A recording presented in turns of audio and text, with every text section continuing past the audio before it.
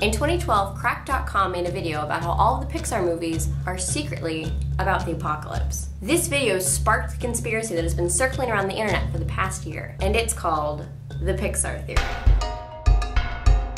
The PIXAR theory states that all of the Pixar movies exist within the same universe, and that both AI technology and animals grow a hatred towards humans because of their destructive actions. And all of this ultimately causes the apocalypse. We'll start with Brave. Supposedly, the reason animals in other Pixar films have human-like characteristics is because the witch from Brave has been experimenting on them. You know, like Mordu and Merida's mother. So the magic is provided by a witch who mysteriously vanishes every time she goes through a door. Does this sound familiar? Anyway, animals affected by the witch begin to interbreed, creating a large-scale population of animals that are slowly gaining personification and intelligence on their own. I'm on board so far. In Ratatouille, we see these animals further testing their abilities in small, controlled experiments. You know, by controlling a person like a giant meat marionette and cooking for a gourmet restaurant in Paris. So at the end of Ratatouille, everything turns out A-okay for Remy and his friends, but what happens to Chef Skinner? He was the ultimate conspirator, so what did he do with this newfound knowledge that animals were transcending their natural instincts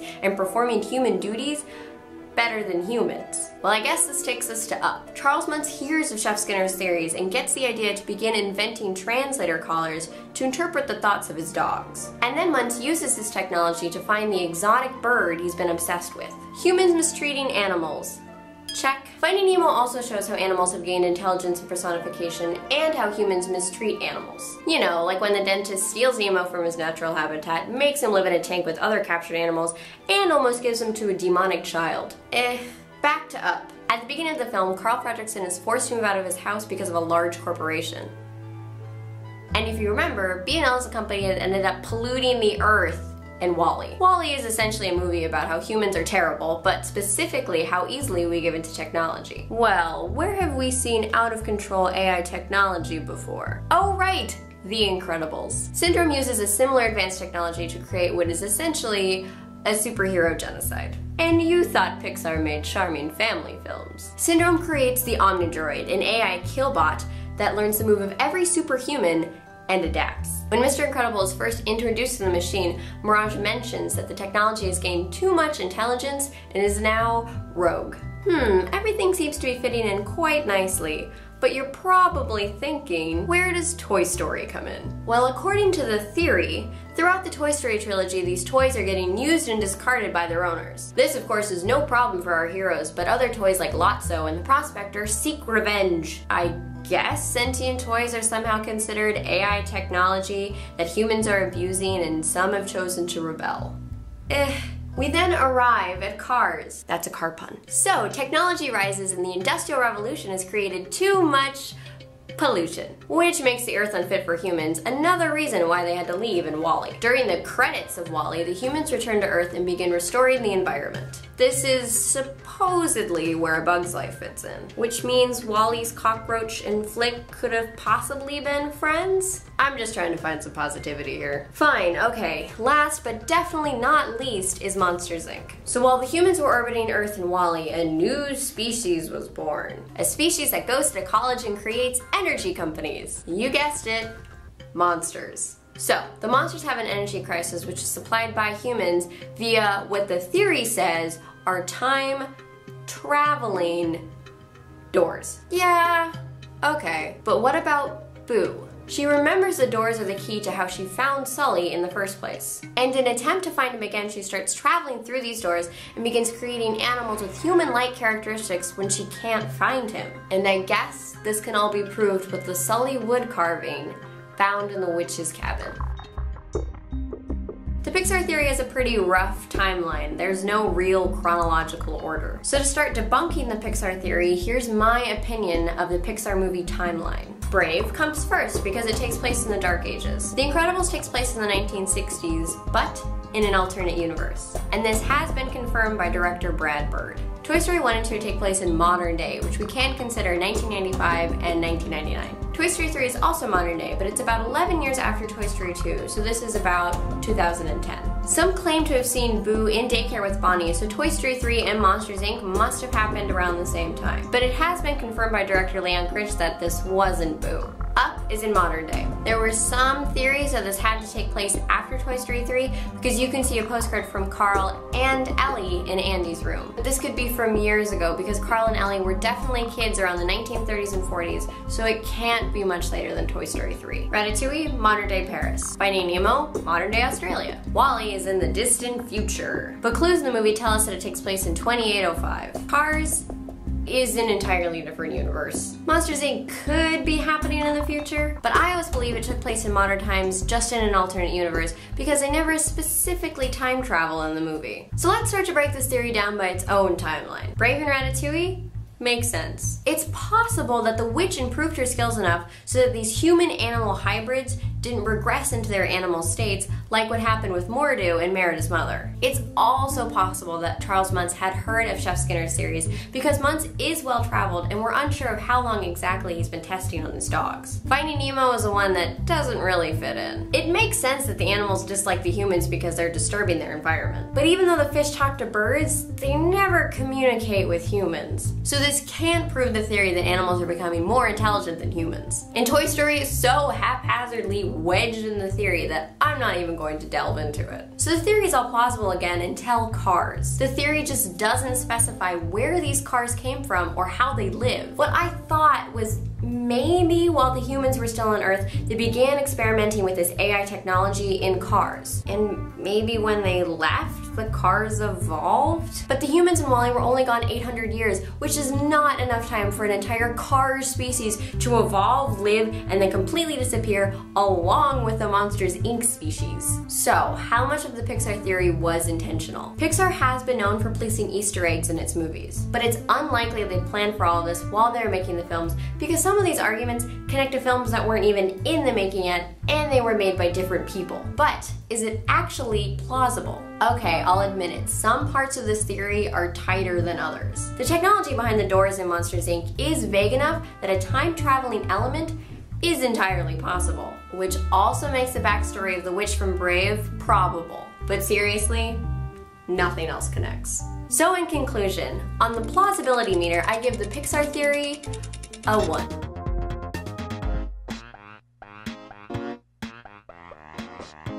Fans of Disney Animation's most recent film, Frozen, spotted Rapunzel and Flynn Rider at Elsa's coronation. This naturally sparked conspiracies all across the interwebs, but one that particularly caught my eye was the theory originally found on Tumblr. What if Elsa and Anna's parents died on the way to Rapunzel's celebration, and the sunken ship found at the beginning of The Little Mermaid was that of the King and Queen of Arendelles? Tangled was released in 2010, 3 years before Frozen. And the story of Frozen begins 3 years after Elsa and Anna's parents' death. So, if the film's timelines are synced, it would make sense that Rapunzel and Flynn felt the need to attend Elsa's coronation after her parents died on the way to Rapunzel's return celebration. The conspiracy states that Tangled takes place in Germany, Frozen takes place in Norway, and The Little Mermaid takes place somewhere around Denmark. So it's possible that the sunken ship that Ariel was exploring could be the same ship. But was it really?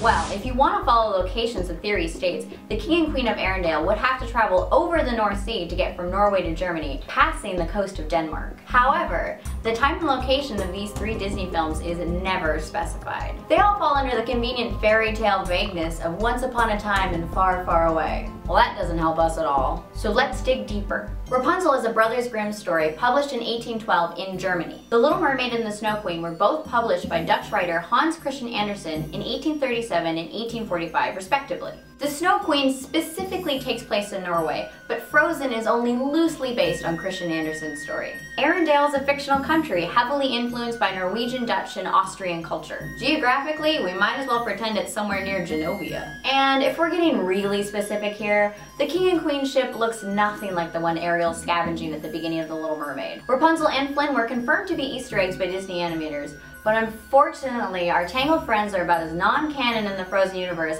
as Scar is in Hercules or as Goofy is in The Little Mermaid. The conspiracy definitely makes sense, but because the ships don't match up and the time and location of these 3 films are vague enough, it just cannot be proven. So on the plausibility meter, I give the Frozen, Tangled, and Little Mermaid theory a 3.5 out of 5.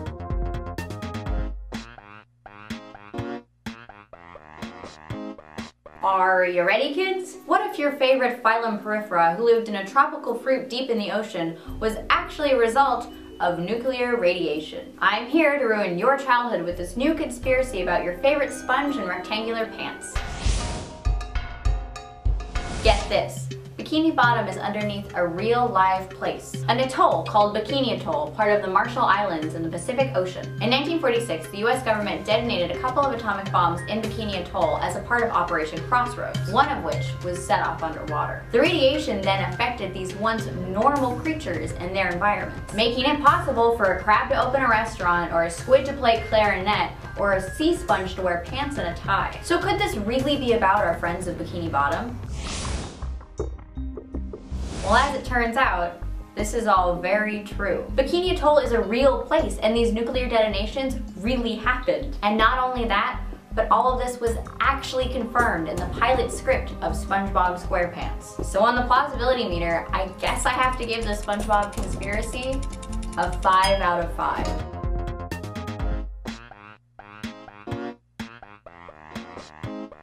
I don't know about you guys, but for me, the mid-2000s were prime time for after-school cartoons. One of my favorites being Ed, Edd and Eddy. But what if all of the kids in the show were actually dead, and the cul-de-sac they lived on is purgatory? Ugh, creepy, right?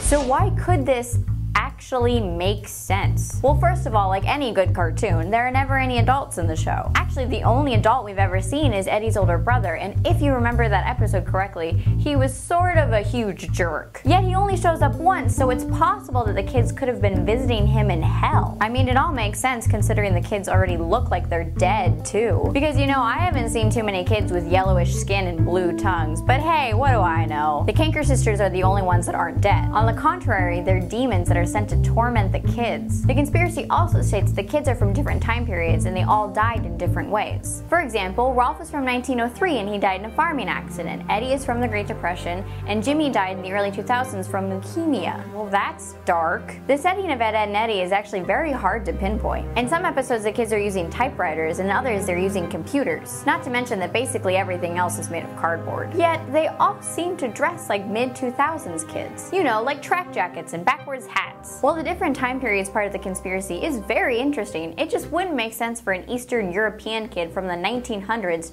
to be wearing jeans and a t-shirt in the afterlife. But I'm not one to judge, I guess. In fact, if I were to go back into any time period in fashion, I would just dress like Lizzie McGuire all the time. But that's beside the point. The purgatory conspiracy is creepy enough that I actually totally dig it. But is it plausible?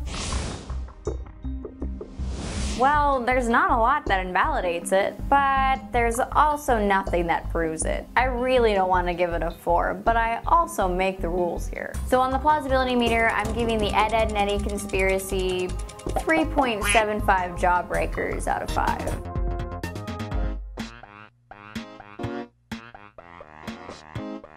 I told myself I wasn't gonna make this joke, but here I go anyway. So what if Disney's Aladdin took place in a whole new world? Oh god, I hate myself so much. But listen to this. What if Aladdin took place in the very distant future in a post-apocalyptic, semi-Arabic world?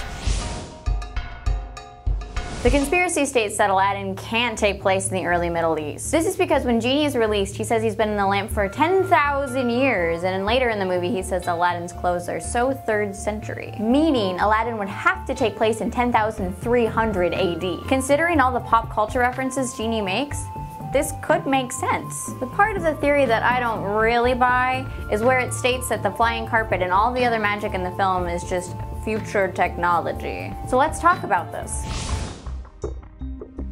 Here's the first fact about this film. It's a Disney movie. And a common theme in Disney movies, just in case you didn't know, is magic. The genie is magic. His phenomenal cosmic power allows him to exist in any time, meaning he's able to know who Groucho Marx and Jack Nicholson are while existing somewhere around the 8th to 16th century. So let this be the only time in the history of ever that a theory will be disproven with the hard facts of magic. Sorry folks, in cartoons, magic will always beat logic. So on the plausibility meter, I'm going to give the Aladdin conspiracy 1.5 talking parrot sidekicks out of 5.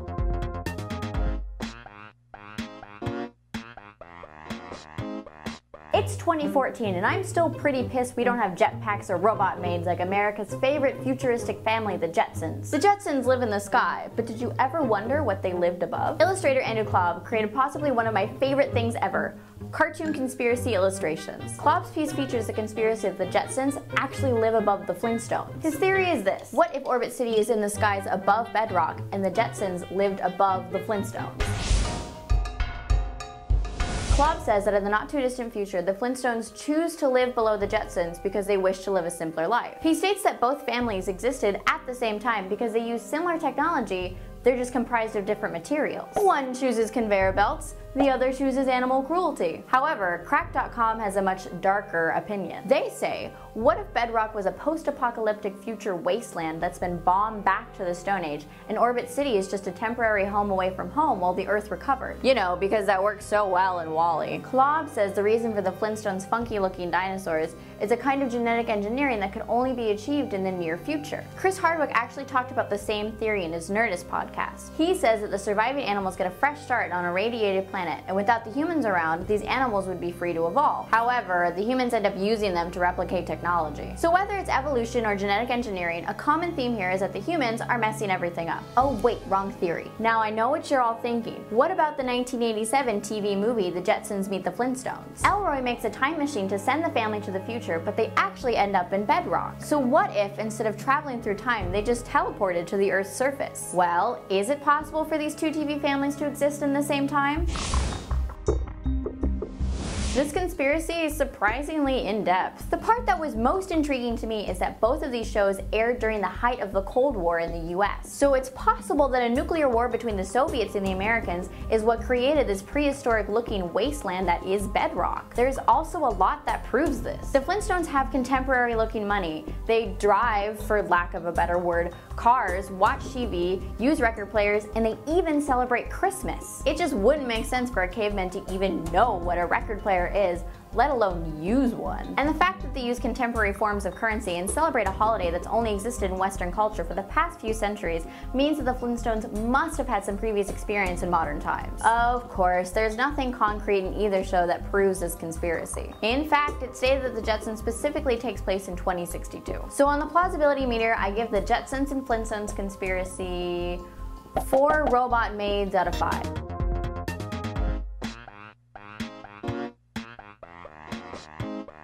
Disclaimer: if you would like your childhood to remain somewhat unruined, I suggest turning off this video now. Brace yourselves, this conspiracy is a depressing one. We all remember Rugrats, right? The brightly colored cartoon about talking babies. Well, what if all the babies were just a figment of Angelica's imagination and she was suffering from schizophrenia? Still here? So for the sake of this conspiracy, all those lovable little babies, yeah, they're all dead. Chucky and his mom died in childbirth, which is why Chaz is a nervous wreck all the time. Tommy was a stillborn, which is why Stu is constantly in the basement making toys for the son he never had. The DeVilles had an abortion. Angelica couldn't figure out whether the baby was going to be a boy or a girl, and instead created the twins. Oh, don't worry, it gets worse. And all grown up, Angelica was a bipolar schizophrenic who became addicted to various narcotics that would let her keep imagining her childhood friends. Angelica's dad remarried, and Angelica's real mom actually died of a heroin overdose. Angelica's schizophrenia is actually a result of just being a crack baby. If this giant dark-ass cloud has any silver lining, it's that Susie was Angelica's only real friend. Susie played along with Angelica's twisted imagination because she knew it made her happy. So could this all really be true? The conspiracy is a good explanation as to why Angelica is the only older kid who can communicate with the babies. Except that she's not. Obviously, Susie can talk to the babies too, and some say this is just her playing along with Angelica's imagination. But are we all forgetting Rugrats in Paris, where Chucky learns his first word? So it's implied at the end of the series that Chucky begins to learn to talk. All in all, this conspiracy is depressing as hell, but it's also skipping over some major plot points. So on the plausibility meter, I give the Rugrats conspiracy 2.5 plastic screwdrivers out of 5.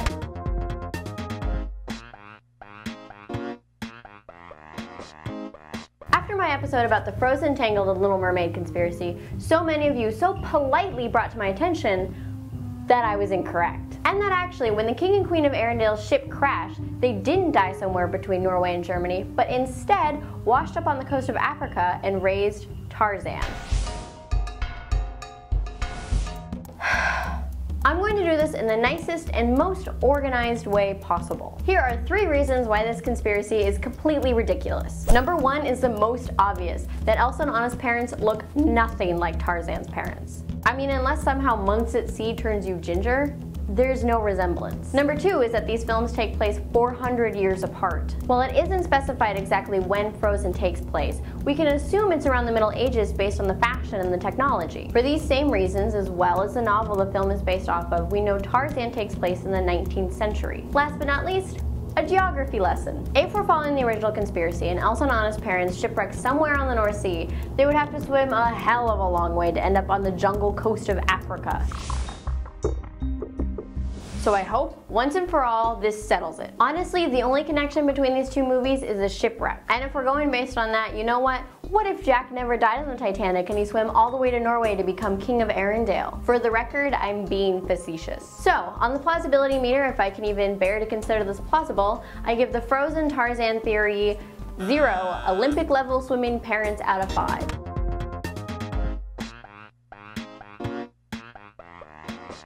This week on Cartoon Conspiracy, we're going to do something a little different. This week, we're going to be talking about Easter eggs. Animators love to hide subtle references in their work, and right now I'm going to list every instance of A113 that I could find. In Toy Story, it's the license plate of Andy's mom's car. It appears on a box in A Bug's Life, a camera in Finding Nemo, a cell number in The Incredibles, and on various vehicles and cars. The courtroom number in Up, in even more vehicles and cars too. It's this door in Monsters University. And A113 is even Roman numerals in Brave. But that's not all. A113 appears on a truck in Lilo and Stitch and then again in The Iron Giant. A113 has actually found its way into several episodes of The Simpsons and American Dad. And I'm still not done. A113 shows up on Agent Hanaway's ring in Mission Impossible Ghost Protocol, and it's also the signal Tom Cruise's character uses to call in support. A113 even shows up twice in The Avengers. And last but not least, A113 shows up in Catching Fire. So what is A113? Well, A113 is a classroom.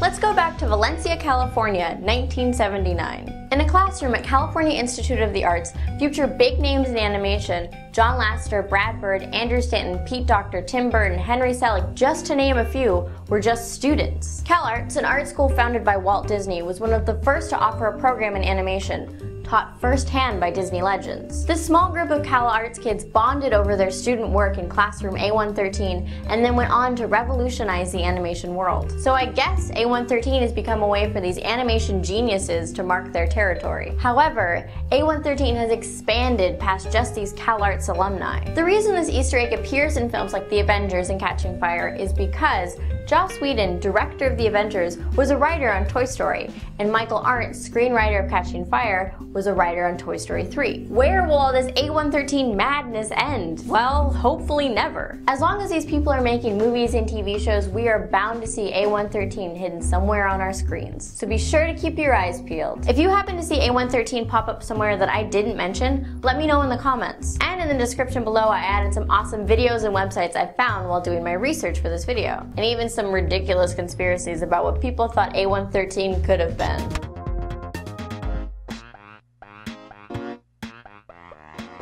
Quite possibly one of the most unique and creative shows of my generation is Craig McCracken's Foster's Home for Imaginary Friends. A show about a world just like ours, except our imaginary friends coexist with us. And when we grow out of them, they go live in a foster home run by Madame Foster. Those familiar with the show know that there are 3 main human characters: Madame Foster, Mac, and Frankie, Madame Foster's 22-year-old granddaughter who helps at the home. But what if Frankie was actually just an imaginary friend?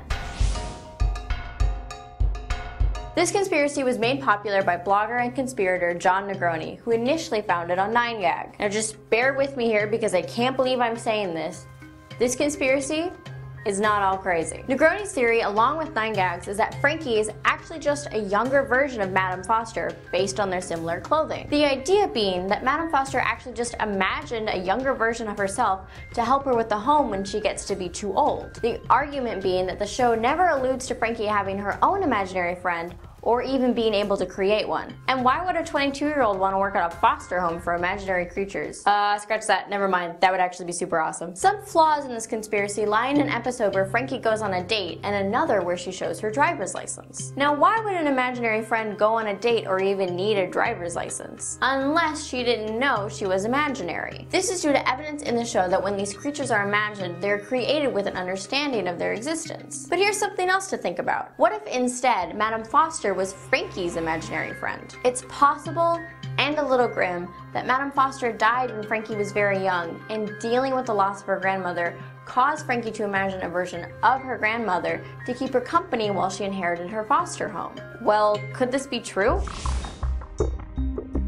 It's definitely an interesting way of looking at these characters, but these conspiracies rely solely on meaningless plot points, most likely purposely left out by the writers. And the second theory runs into a major flaw. It is explicitly stated in the show that Mr. Harriman is Madame Foster's imaginary friend, and I'm no expert in imaginary friend logic, but I'm pretty sure an imaginary friend can't then create their own imaginary friend. I'm sure there are some loopholes around this, like maybe Mr. Harriman was imagined before Madame Foster died, but still, can an imaginary friend own another imaginary friend? This is starting to get way too complicated. Let's just wrap it up. It's an interesting theory, but all in all, it just doesn't add up. So, on the plausibility meter, I give the Foster's Home for Imaginary Friends conspiracy 3 possibly imaginary grandmothers out of 5.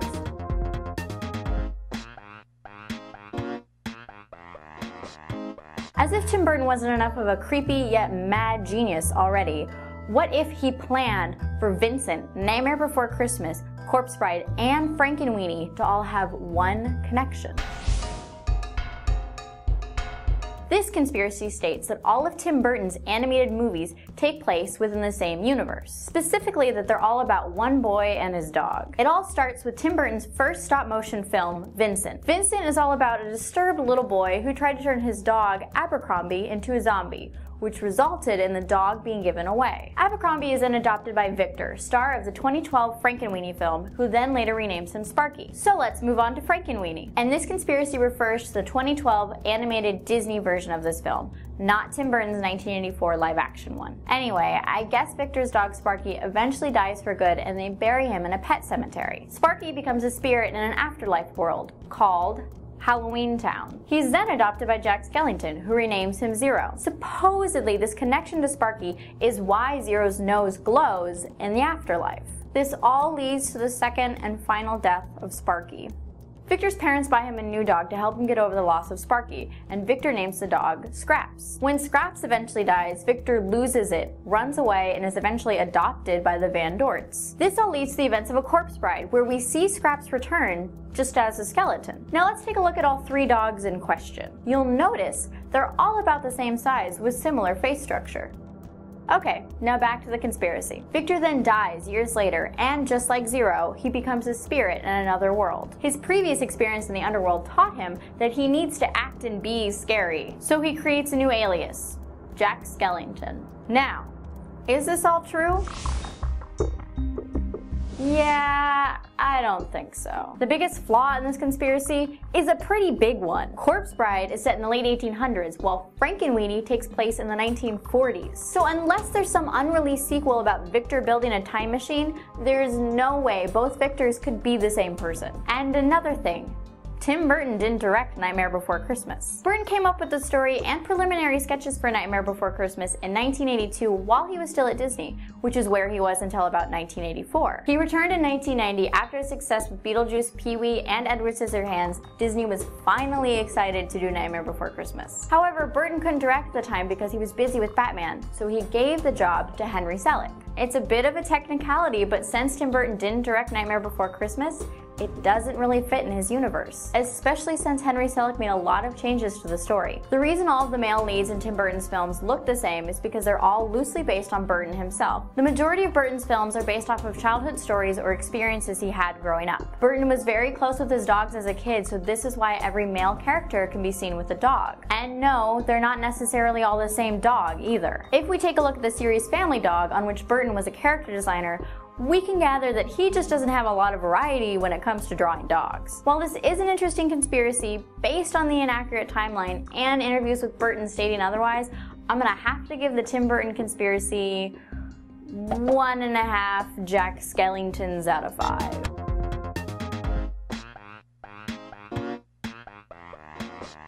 Now, what could be even cuter about a raccoon-like creature who's the best friend of two little girls? Well, what if Neighbor Totoro was all just a metaphor for murder?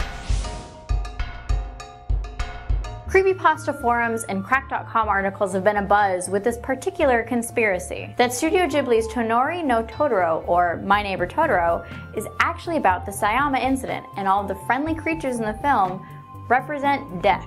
Warning, this is a little graphic, so if you'd like to skip ahead in the video a little bit, go ahead. The case occurred May 1st, 1963 in Sayama City, Saitama, Japan, where a man kidnapped and killed a 16-year-old girl. Now, before we get too in-depth with the conspiracy, you're going to have to excuse me on my pronunciation of some of these words. In the film, the oldest daughter's name is Satsuki, which is a traditional name for May in Japanese, and the youngest daughter's name is May, which in English obviously sounds like the month of May. Early in the film, the two sisters begin to see things, and in Japanese folklore, seeing things usually means you're going to die. The real-life model for the family's home is located in Sayama Hills, and the movie's location was inspired by Tokorozawa City, which happens to be next to Sayama City. Well, I guess this explains why the title of the film is My Neighbor Totoro. Now, this part gets a little creepy. The girl in the Sayama incident had an older sister who actually committed suicide after the loss of her little sister. However, before she died, it's rumored that the older sister began hallucinating a raccoon or cat-like ghost. So this could mean that the Totoros are angels of death.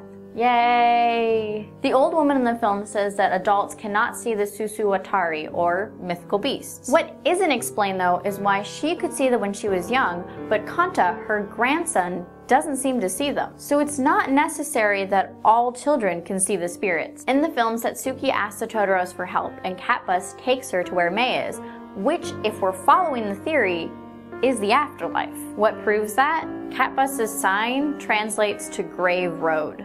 And some people think Catbus is a one-way trip to heaven, or maybe hell. And when May goes missing, she's seen crying at the feet of Jizo statues. In Japanese culture, Jizo is a protector of children. The spirit takes care of the souls of unborn children and those who die at a young age. So at the end of the movie, the girls return home with their mother, who's been in the hospital for the majority of the film. Or do they? In the final scene, none of the characters have shadows, almost like ghosts. So maybe the youngest daughter goes on missing, eventually dies, and the oldest daughter ultimately commits suicide. Just like the Sayama incident. Fortunately, as it turns out, this conspiracy is nothing more than urban legend. While the events of the Sayama incident are true, its connection to My Neighbor Totoro is just rumor. And before you get too up in arms about trying to prove this, Studio Ghibli released a statement dispelling this rumor. They say the reason the girls don't have shadows because the animators were too lazy, decided that shadows were unnecessary in that scene. Miyazaki also said that the girls in the film were inspired by his friend's daughters. It's also been said that the older sister in the Sayama incident never saw any rodent-type ghost. Here are also a couple other rebuttals to this conspiracy. Regarding the film's location, it's supposedly proven by the logo on a Sayama tea box in the back of one of the scenes. Sayama is a very popular tea in Japan, so it doesn't necessarily prove anything. Actually, if they're going to a hospital in the Hachikoku area, which is the area the movie is actually based on as far as the setting's appearance goes, then they couldn't possibly live in Sayama because we see the girls biking to the hospital, and there's no way you can bike from Sayama to Hachikoku. And finally, a lyric in Catbus's song translates to "Those who ride are cheerful ghosts." However, obake in Japanese doesn't mean ghost like it does in English. It doesn't mean dead person, but it is synonymous with yurei, which are dead people. Obake can be a forest spirit or any other kind of creature or monster as well. The Catbus is a bus for obake.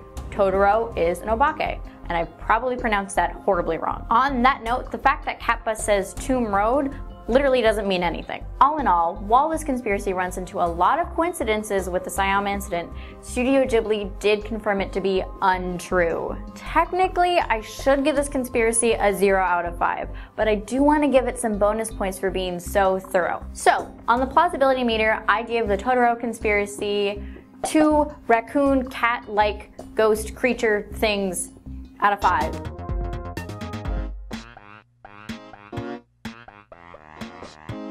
Break out those acid wash jeans and tie a hoodie around your waist. We're taking a trip back to the 90s to rediscover 2 educational cartoons. Did the kids from Magic School Bus turn into the Planeteers from Captain Planet? Take a look at this picture. How did we not see this before? So the way the 2 shows line up is this. Arnold becomes Wheeler. Carlos becomes Ma T. Dorothy Ann becomes Yinka. Wanda Lee becomes Guy. And Tim becomes Quam. As if, right? Well, the conspiracy I found is this.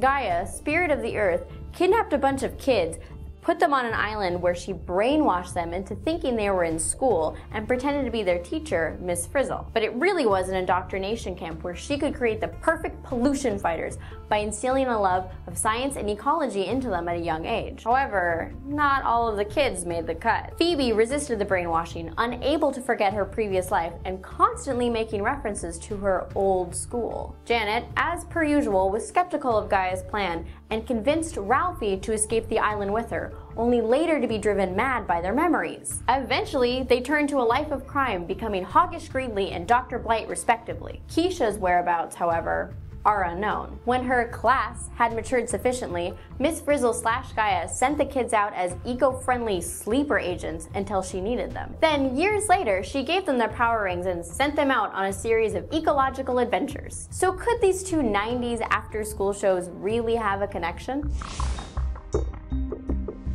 In the first episode of Captain Planet, you meet each of the Planeteers on their respective countries, and they make references to their past throughout the show. Both of these can be reasons why they don't just know each other from school. Of course, this is where the sleeper agent part of the conspiracy becomes very convenient. If Gaia really wanted to create eco-friendly superheroes in secret, she just might have erased their memories and changed their entire lives up until they were reunited as the Planeteers. As for the age differences between both of the shows, the conspiracy states that the mysterious time effects of Gaia's Island is what creates these discrepancies. But that sort of feels like a stretch. So let's break this down even further. Obviously their appearances line up pretty well, but their personalities, in my opinion, not so much. Arnold, the cowardly nerd kid, is supposed to become Wheeler, the hothead.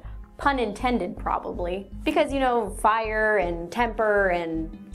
anyway. And the argument that Ralph and Janet are supposed to become Earth-hating supervillains while Keisha goes missing also seems a little bogus to me. It's as if we're just stretching the facts to fit the conspiracy. But now for some technical stuff. Captain Planet aired 4 years before the Magic School Bus. They were written by completely different people and initially aired on different networks. So theoretically, they can't be in the same universe. Odds are these 2 properties are just a sign of the times and nothing more. Captain Planet came first and it found a lot of success with its cast of diverse characters. Perhaps the Magic School Bus producers were just trying to repackage the concept and duplicate the success. I mean, it does happen a lot in animation.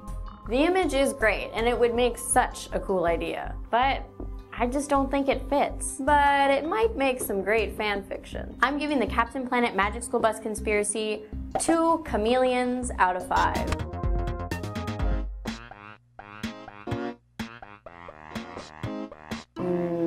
Donuts. Wait, what? Unless you've been living under a rock for the past 25 years, you know America's longest running sitcom family, The Simpsons, makes its living entertaining us with their idiotic antics. What if the Simpsons family was actually fooling us and they were all secretly geniuses?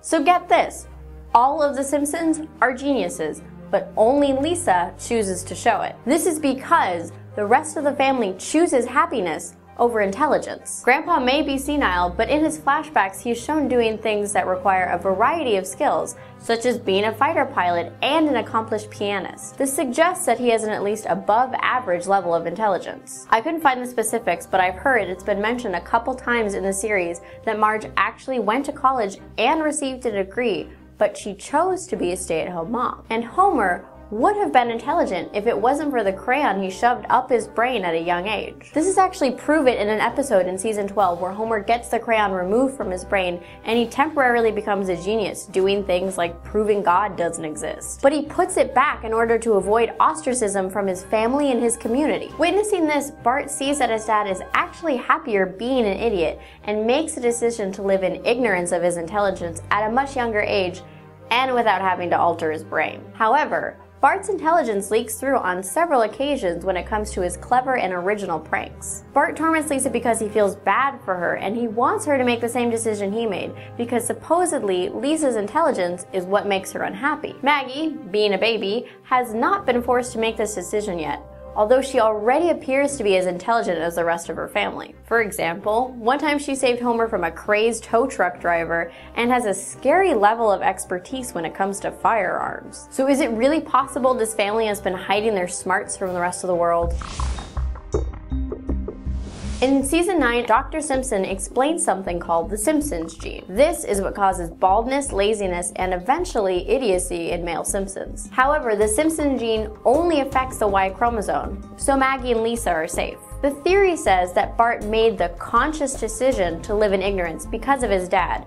But is it instead possible that he's slowly slipping into idiocy because of the Simpsons gene? The gene also doesn't affect every Simpson in the same way. Homer's half-brother Herb graduated from Harvard and started his own successful company. This brings us to the episode in season 12 where Homer temporarily becomes a genius. When the crayon is removed, Homer's IQ actually only goes up to 105, which, according to Google, is just average. While he is smarter than usual, people usually aren't considered gifted until they score higher than a 130. So even at his smartest, Homer is still definitely not a genius. However, it is shown that Homer's family and friends begin to ostracize him because of his newfound intelligence, and he chooses to stick the crayon back up his brain to become stupid and happy again. So genius is kind of a stretch for this family. I mean, the female Simpsons definitely tend to be more intelligent. So if we're going by the literal conspiracy that the Simpsons are all secretly geniuses, I'd have to give this conspiracy like a 1 out of 5, but that's no fun. While they're definitely not geniuses, I do believe there are some smarts the Simpsons might be hiding from us. So on that note, I give the Simpsons conspiracy 4 donuts out of 5.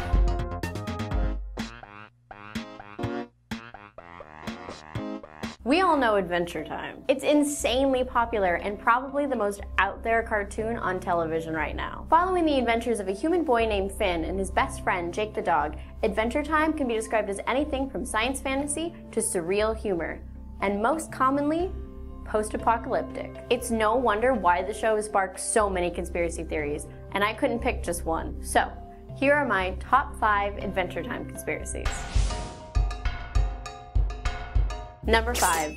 Finn is in a coma. Finn is just a regular boy, and his only friend in the world is his dog Jake. Already neglected by his family, after Jake dies, Finn attempts suicide, but instead ends up in a coma. However, in his comatose state, he's able to imagine a world where he can go on adventures with his best friend Jake forever. This is my least favorite conspiracy because, well, first of all, it's super sad, and second of all, it just doesn't fit in that well with the show. Finn doesn't know or remember anything from his past life in the real world because Jake's parents found him abandoned as a baby. So for this conspiracy to make sense, Finn would have to have been in a coma since he was very young. But how would a baby know about nukes, demons, the fourth dimension, Earth's core, comets, Abe Lincoln, vampires? You get the idea. Adventure Time has a very complex plot and deals with some heavy emotions.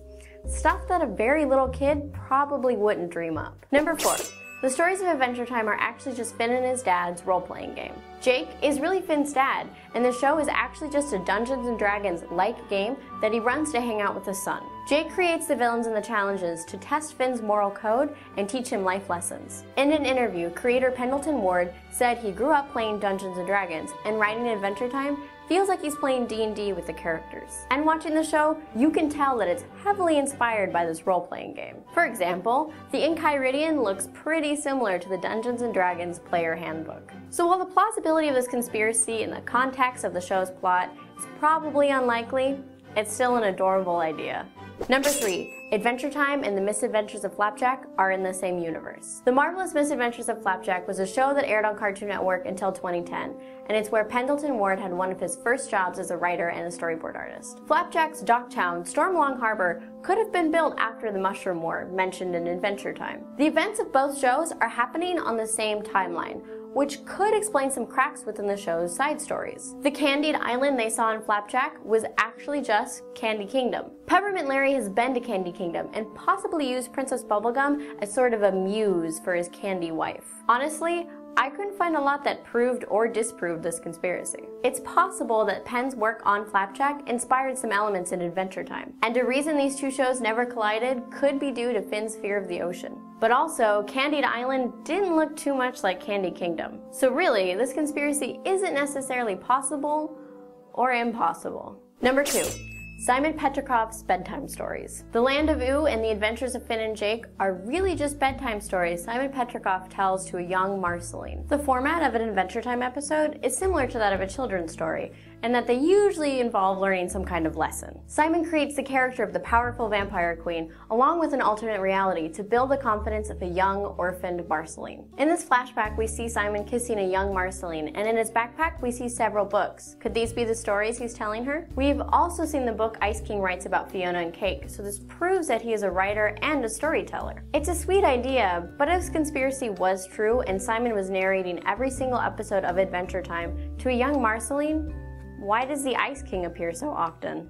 And finally, number 1, the conspiracy of the Great Mushroom War. This is by far the most plausible Adventure Time conspiracy. What could be the explanation for all these strange-looking characters and bizarre landscapes, besides the fact that it's a cartoon? Try nuclear radiation. The Great Mushroom War, referenced throughout the series, is actually a nuclear war that caused serious mutation. There are a lot of heavy hints in the show that allude to a great nuclear explosion. So here's everything we know about the Great Mushroom War so far. 1,000 years ago, there was a terrible war, and Simon and Marceline were the only ones left. Simon was saved by the bombs, which Marceline said bathed the land in mutagenic horror by a cursed crown that slowly turned him into the Ice King. After hundreds of years, the Land of Ooo came into existence, but this was only in one universe. In the episodes Finn the Human and Jake the Dog, we see an alternate universe where Simon sacrificed his life to stop the bomb. When Simon died, his crown covered the world in ice. But in this universe, we can see that the Earth is whole, as opposed to the Land of Oo's universe where there's a huge chunk missing. So we can assume this is because of a nuclear explosion. We can also see nuclear bombshells at the beginning of the opening credits. This conspiracy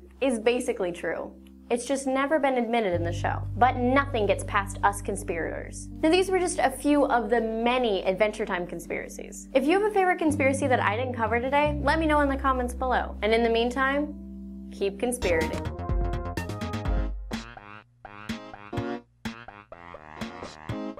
This has been our most requested conspiracy yet. In fact, the show is so jam-packed with conspiracies, I had to bring in Chad from Loontoons for some backup. This is one of the most popular cartoons on TV right now, and the internet has taken quite a liking to it. It's Gravity Falls. I am a huge fan of the show. I even got the chance to attend a panel as a part of LA Film Fest to hear creator Alex Hirsch and voices of Dipper and Mabel, Jason Ritter, and Christian Shaw talk about the show. So I'm not about to pick favorites here, but this is a conspiracy I've wanted to do for a very, very long time. If you've never heard of Gravity Falls, here's the lowdown. Twins Dipper and Mabel are forced to spend the summer in Gravity Falls, Oregon, working at their Grunkle Stan's tourist trap, the Mystery Shack. At first, Gravity Falls just seems like a quirky little town in the middle of nowhere. But there's definitely more than meets the eye. Not only is it filled with creepy creatures, strange magic, and some bizarre townfolk, signs in the show allude that there's something even bigger happening in Gravity Falls. Many of the mysteries in this town lie within hidden symbols throughout the show. Symbols that, in most cases, refer to real-life conspiracies. Oh, hi, and thanks for having me, Emily. It's great to be here. Now, what do all of these hidden symbols actually mean? Now before we begin, heed this warning. If you haven't seen Gravity Falls, there will be some light spoilers in this video. If you would like to remain completely unspoiled, I recommend turning off this video now, watching all of season 1, and then coming back. Go on, I'll give you a second.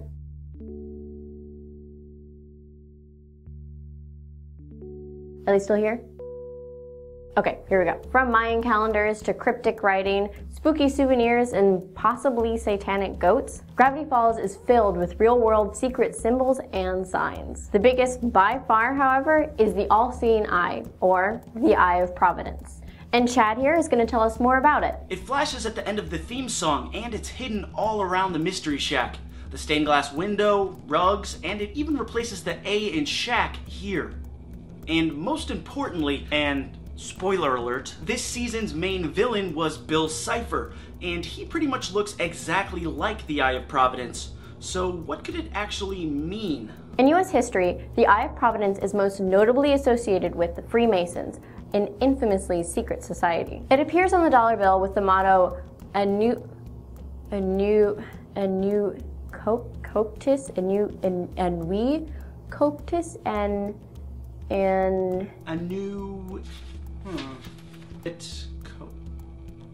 Annuit coeptis.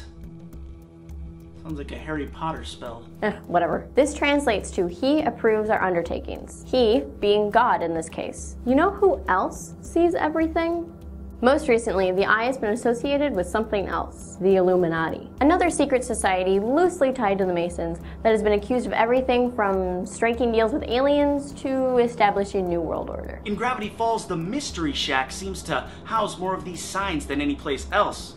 In the Gravity Falls online game Rumble's Revenge, there's a secret hidden message which reveals that there is in fact a secret society in the town. Some things about Grunkle Stan seem to hint that he is, or maybe was, a member of said secret society, or maybe even the leader of it. Could the Mystery Shack have been their meeting place, or even presently is their meeting place? And just what is Stan hiding? Let's take a look at the screen that flashes at the end of the theme song. When decoded, this jumble of letters translates to Stan is not what he seems. That's awfully cryptic. Stan is definitely the show's most mysterious character. He's essentially never seen without his red fez featuring a gold symbol. Do you know who else wore red fezzes? The Shriners, also known as the Ancient Arabic Order of the Mystic Shrine. The Shriners are a fraternity that branch off the Freemasons and are also somehow loosely related to the Illuminati. And the symbol on the Shriner's fez looks eerily similar to that of Grunkle Stan's. When Stan is playing the eccentric Mystery Shack tour guide, he covers one eye, but never the same eye. The unneeded eye covering is a sign coined by the Illuminati to pay tribute to their mascot, the Eye of Providence. So let's see. Secret Society, Eye of Providence, fezzes, eye patches. There seems to be quite a few coincidences here. So is Gravity Falls actually subliminal messaging for these secret organizations? Could Grunkle Stan actually be a member of the Shriners or the Illuminati? Or is creator Alex Hirsch just messing with us? I'm gonna say it's the last one. Alex Hirsch is probably just messing with us. Yep, I'd have to agree. I'd be hard-pressed to say he was an influence, inspired, or even knowingly referencing these already established secret societies in Gravity Falls. Actually, at the panel I attended, Alex said the reason you see the Triangle Man symbol so many times throughout the show is to simply foreshadow Bill Cipher, showing that he truly is everywhere. So screenwriting technique or subliminal messaging? I'll let you make your own decision. Will they actually admit that the eluded secret society in Gravity Falls is the Illuminati? I'm leaning towards probably not. Even if they do, they will most likely have a different name for it with some slightly different ideas. Probably no New World Order, but hey, that's just my guess. After all, this is a Disney show. But with just one season done and season 2 airing August 1st, we will simply just have to wait and see.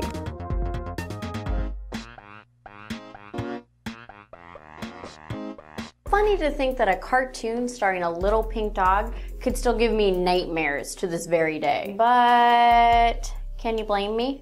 If you don't remember the show, or if your parents didn't let you watch it, Courage the Cowardly Dog is about an elderly couple and their pink dog Courage who live in the middle of nowhere, where aliens, talking plants, and giant feet just seem to stop by on a regular basis. But what if all of the scary monsters Courage encounters are actually just other humans he's unfamiliar with, and that maybe Courage is just a normal dog seeing things through a dog's eyes?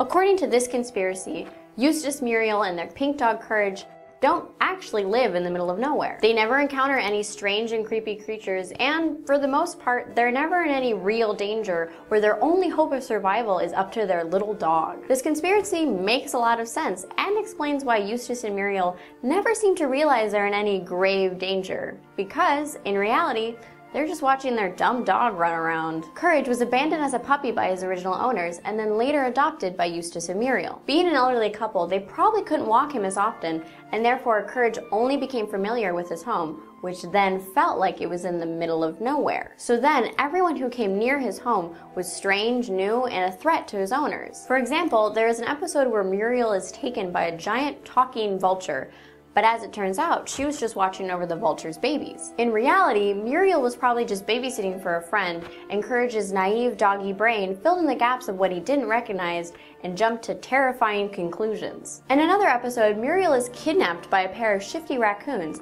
but when Courage goes to find her, he sees she's not in any real danger at all, and that the raccoons were actually just looking for a mother. And when Eustace tries to capture the raccoons, Muriel repeatedly calls them children. So maybe the raccoons were actually just neighborhood kids who lost their mother, and Courage perceived them as raccoons because he's never seen a human child before. So did we actually just watch a cartoon that was told through an anxious dog's eyes? If any of you are dog owners, you've probably found great amusement confusing your dog with strange noises or scaring them with vacuum cleaners. Well, a team of psychologists at the University of Milan found that the behavior and actions of dogs is actually very similar to that of young children. Dogs often experience fear and anxiety when they're in a new and unfamiliar situation. That amount of anxiety, though, depends on the dog's breed and the individual dog. Signs that a dog is experiencing anxiety include body language such as hair raising, trembling, cowering, whimpering, as well as clinging to their owner. Dogs who experience a traumatic event as puppies, such as abandonment, often experience more anxiety. A huge factor on how fearful a dog is also depends on their socialization, basically their interactions with people, animals, and different environments. Bet you didn't think you were going to learn a lot about dog psychology today. To my knowledge, creator of the show John R. Dilworth has never mentioned any part of this conspiracy to be true. Yet, the dog psychology does shed a lot of light on the reasoning for Courage's actions. Unfortunately, with no confirmation from the creator or the studio, I can't give this conspiracy a perfect score.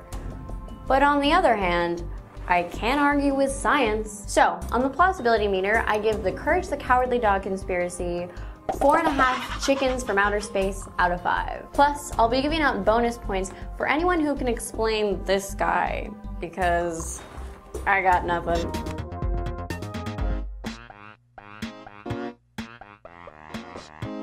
So I don't know about you guys, but one of the highlights of my childhood was Pokemon. I played all the games and I collected all of the cards. But one thing I really remember was the anime. A lighthearted show with a positive message about capturing wild animals and then forcing them to fight each other. Now, to help me better understand this conspiracy better, I asked my good friend and fellow cartoon conspiracy expert, John, to help me out. What's up, everybody? I am John. It's a pleasure to meet all of you. Emily, thank you so much for letting me take the reins with explaining this theory. What if the protagonist of the show, Ash Ketchum, was actually in a coma the entire time?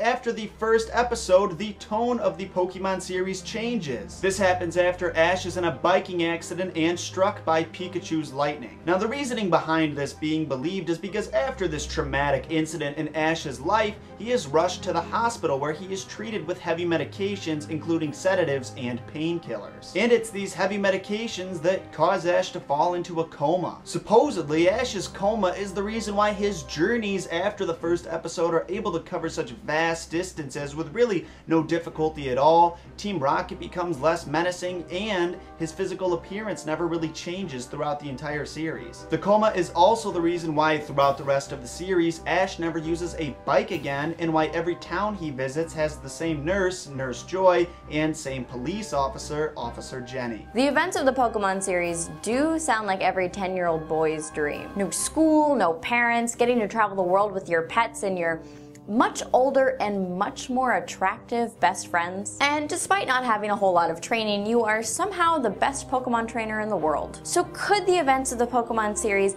actually just be the comatose dreams of Ash Ketchum?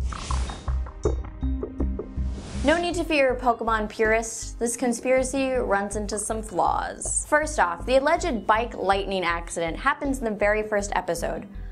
But Ash doesn't meet Team Rocket until the second episode. So it wouldn't make much sense for them to become less menacing if Ash had never met them in the first place. Also, Ash does use a bike again. At another episode of season 1, Ash shows no fear of bikes and actually wanted one, but couldn't afford it. And, fun fact, the reason it seems like it's the same Nurse Joy in every town is actually because they're all related and Joy is their family name. And there are also several Officer Jennys in the Pokemon world. So while for the most part the Pokemon anime doesn't make much sense and its consistency is pretty questionable, there's enough evidence here to prove this conspiracy flawed. Actually, I would consider this more of an interpretation of the show as opposed to an actual conspiracy. Calling this a fan interpretation really hits the nail right on the head.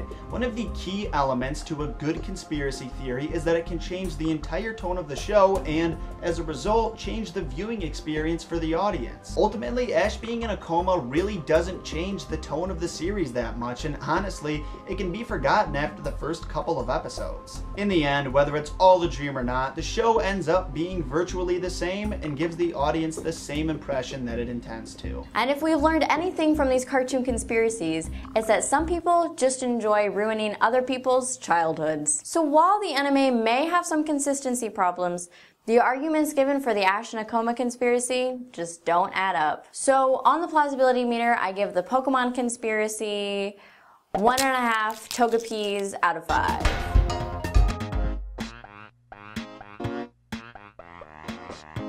Oh, Cartoon Network in the early to mid 2000s. What a wonderful time for cartoons. But two shows in particular that people just can't seem to get over is Samurai Jack and the Powerpuff Girls. So much so that some have sparked this conspiracy. Could Samurai Jack and the Powerpuff Girls take place in the same universe? Both of these shows aired on Cartoon Network in the early 2000s and had pretty similar art styles. Samurai Jack followed the story of a samurai warrior whose single quest was to find a way to travel back in time and defeat Aku, the demonic shape-shifting wizard. While the Powerpuff Girls centered around three little girls with superpowers, Blossom, Bubbles, and Buttercup, who were created by Professor Utonium and lived in the fictional town of Townsville. This popular conspiracy stems from a couple images from both shows that are pretty similar.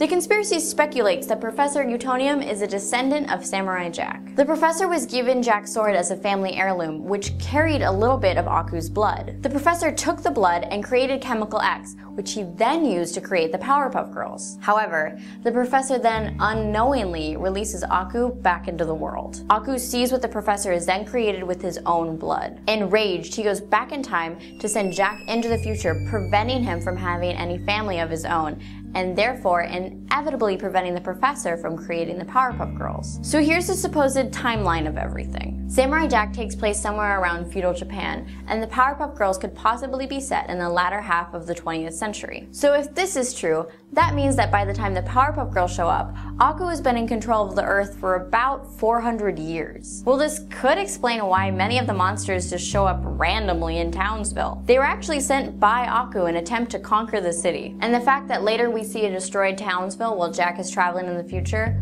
could mean that Aku succeeded. So, could these shows really take place in the same universe?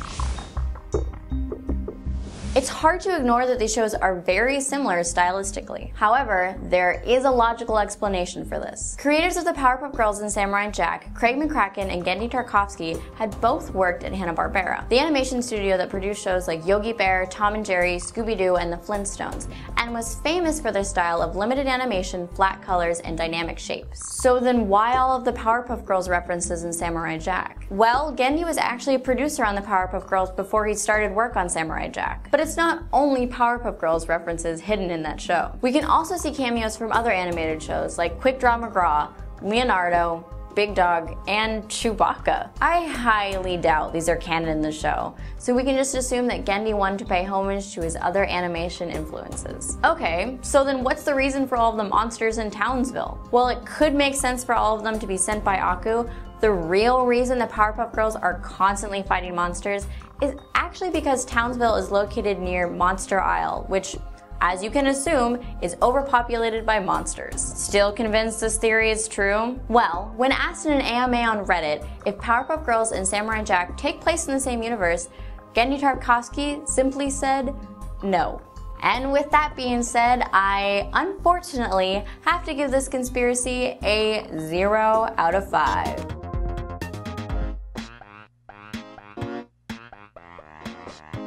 Hey guys, I know what we're gonna do today. I'm sure I'm not the only one who is super jealous of Phineas and Ferb's 7-year-long summer vacation. Phineas and Ferb are a pair of stepbrothers that live in Danville, a tri-state area that is constantly in near danger of Dr. Doofenshmirtz's not-so-evil plans. But do you think that Dr. Doofenshmirtz could actually be Candace and Phineas's real dad?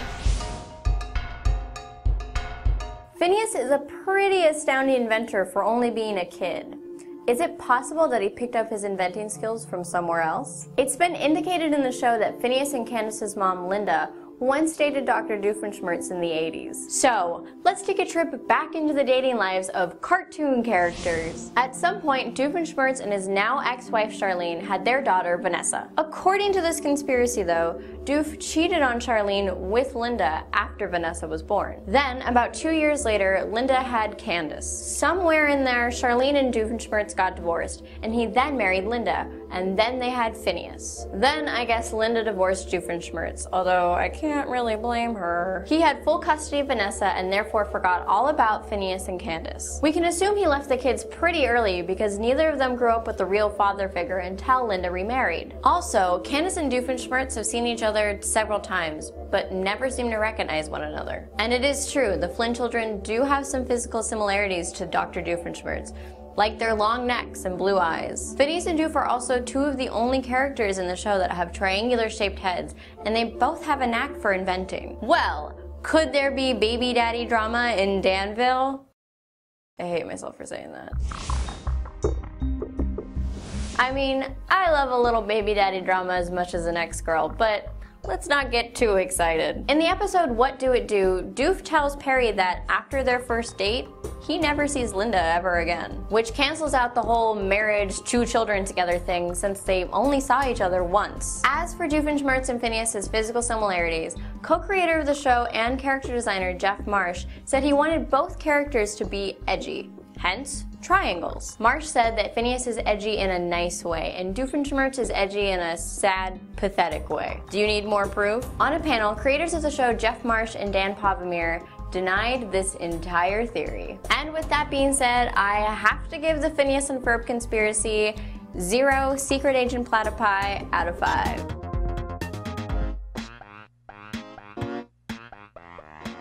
This group of fictional 4th graders essentially raised the bar of what it was like to be a kid at recess. The show centered around 6 kids and their elementary school antics. But what if the recess game was actually ghosts forever living on the playground of 3rd Street School? Similar to the Ed, Edd and Eddy theory, basically all of the kids of recess are dead, and their ghosts are forever trapped in 3rd Street Elementary School. So here's the actual theory, and get ready, because it's a long one. 3rd Street School was built after World War I, and TJ Detweiler was among the first to attend. When the Great Depression hit, TJ was leading the students in a revolt against the school's budget cut when he was hit by an ice cream truck and died. Mikey came to the school in 1929. He was diagnosed with type 1 diabetes and fell into a diabetic coma and then somehow died of a heart attack at age 10. Spinelli arrived in 1933 and somehow was able to talk to the ghosts of TJ and Mikey. She ended up dying in a fight on the playground. Randall came to the school in 1944. He told on a kid who was beating up a 2nd grader, and when that kid got detention, he came to Randall's house in the middle of the night and killed him. Great! Gus transferred to 3rd Street in 1951 and could communicate with the ghosts of TJ, Mikey, and Spinelli as well. He was bullied a lot and also died in a fight. The Tylers and the Ashleys arrived in 1958. They were rival gang groups, and one night when both groups were holding slumber parties, they were all, coincidentally, murdered by a serial killer. Gretchen came in 1962 and was the smartest girl in her class. In 1965, Becky Benson stole her science project, and in a fit of anger, Gretchen killed herself. Sam and Dave came in 1968 and apparently died in a coal mining accident outside of school. Vince arrived in 1978. In 1982, he tripped and broke his leg, making it unable for him to play sports ever again. He attempted suicide but ended up dying in an asylum instead.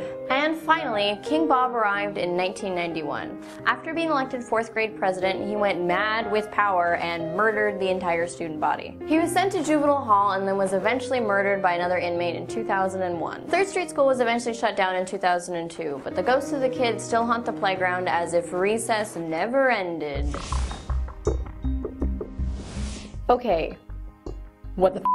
Not only is this theory horribly depressing, it also makes no sense. First of all, if you were the ghost of a child, why would you choose to spend the entirety of your afterlife in school? It makes sense for TJ Spinelli and Gus to be forever trapped in 3rd Street School, but the other kids either died at home or in some kind of facility. And if we're to believe the animated series is actually about ghosts of school children, why are there teachers and other school faculty? The theory says they're forever stuck in recess, but why are they in class so much? And what about their parents? In numerous episodes, the kids go home and are with their families. They also go on a number of field trips. If the playground is supposed to be purgatory, it's pretty lenient for letting the kids leave whenever they want. A couple of other minor things. The Tylers and the Ashleys aren't rival gangs. The Tylers are the Ashleys' little brothers. King Bob is also a 6th grader, not a 4th grader. And if the kids are all from supposedly different time periods, why do they all have pretty modern, casual clothing? Also, the pilot of Recess is Gus's first day at 3rd Street School.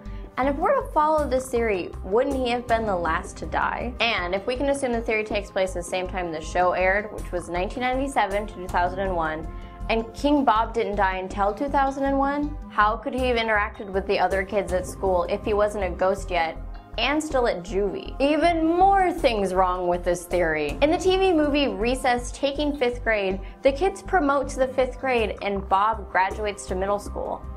Why would ghosts further their education? And what about Recess All Grow Down, where the kids are all kindergartners? Someone explain that! Ugh, this conspiracy makes almost no sense. It feels as if whoever wrote this conspiracy has never seen an actual episode of the show. The playground purgatory idea is interesting, but not well thought out at all. So, on the plausibility meter, I give the Recess conspiracy half of a dodgeball out of 5.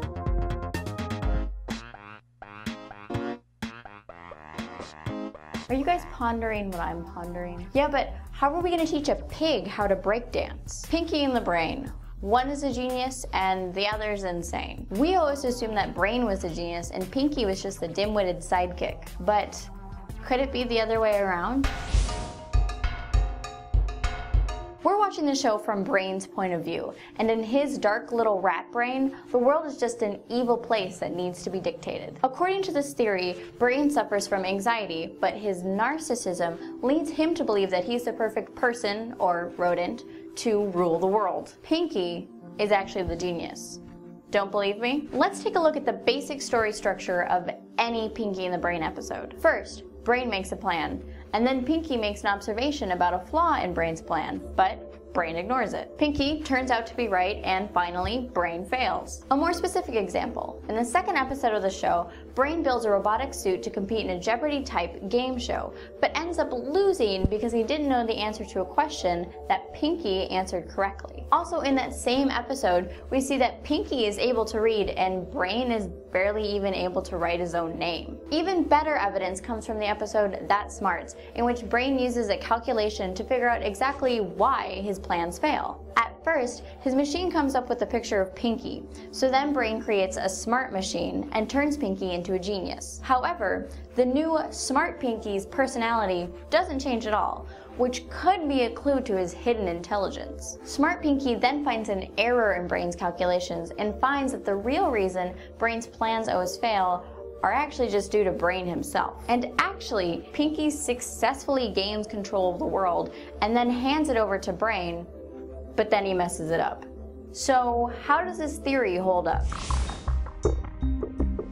A lot of the time, Pinky sees the flaws in Brain's plans, and even though he blames Pinky for their backfiring, a lot of the times it's Brain's own fault when they fail. It's pretty clear that Brain is actually incompetent when it comes to being an evil genius. Has Pinky actually been hiding his smarts all along?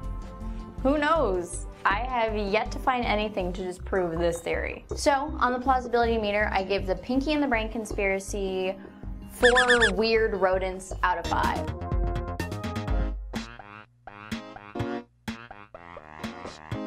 The star of Pixar's Academy Award-winning film WALL-E is an adorable little robot with a love for Hello Dolly and hoarding trash. But what if this lovable cyborg was actually a cannibal who killed off his other robot counterparts? So here's the theory. The Earth Recovery Act was going perfectly fine until one WALL-E unit went rogue. Instead of disposing of the garbage, he collected it. The other WALL-E units disposed of all of the garbage, even the things this particular unit wanted to keep. So this rogue unit began destroying all of the other robots and cannibalized their parts until there weren't any others left. The parts he collected allowed him to keep performing long past his operational lifespan for 700 years. I know what you're thinking. How could this adorable little robot become a merciless cyborg cannibal? Well, supposedly in the movie, we see tons of cannibalistic acts performed by our protagonist. He takes the trends off of a fallen comrade without a second thought. He hoards the pieces of his deceased counterparts in his trailer, along with the other pieces of junk he had to protect from the other WALL-E units. So, could this conspiracy be true? Honestly, this theory is pretty hard to believe. WALL-E's main motive throughout the film is a desire to find an emotional connection with other robots. It far outweighs his attachment to trash hoarding. We can see this when Eve takes the plant he found. He never misses the plant, he only misses Eve. But if the emotional appeal isn't working for you, check out some of this logic. Some of the humans were still on Earth when they determined that the cleanup had failed, as shown in the president's last video from Earth. They didn't say exactly why it had failed, besides vaguely stating that the job was too big. And I think if there was a rogue WALL-E destroying all of the other units, they would have told the Axiom to check the firmware on the WALL-As for problems. Director Andrew Stanton said in an interview with Yahoo, "What if mankind had to leave Earth and they forgot to turn the last robot off?" From this, we can assume the president realized that the Earth was beyond repair and they decided to shut all the units off. But somehow WALL-E didn't get affected. You can still think that WALL-E went rogue and destroyed all of the other robots, but the director's statement says otherwise. So I'm gonna have to give the WALL-E conspiracy 1 cockroach out of 5.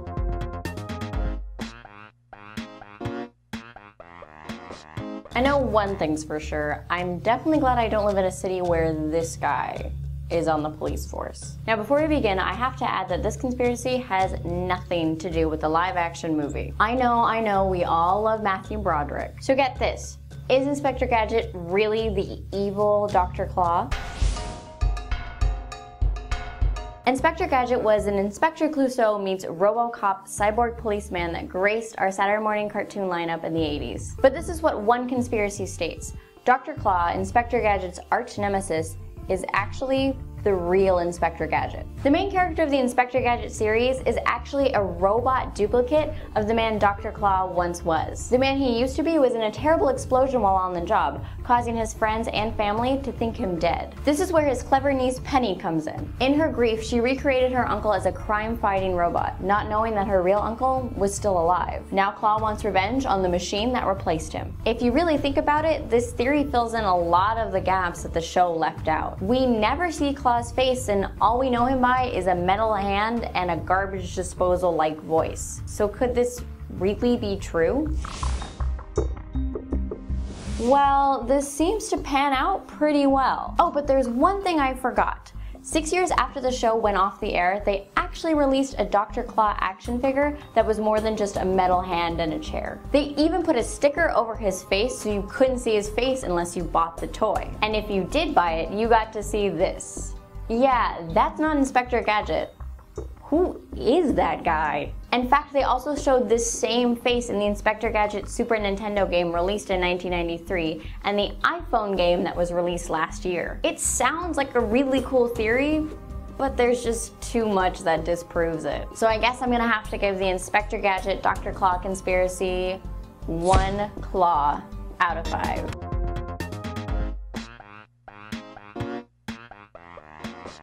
I mean, I remember it personally, but it seems to me like the 70s were a pretty groovy time. Especially since the greatest group of detectives around was a bunch of teenagers and their talking dog. But does Scooby-Doo actually take place during an extreme economic depression?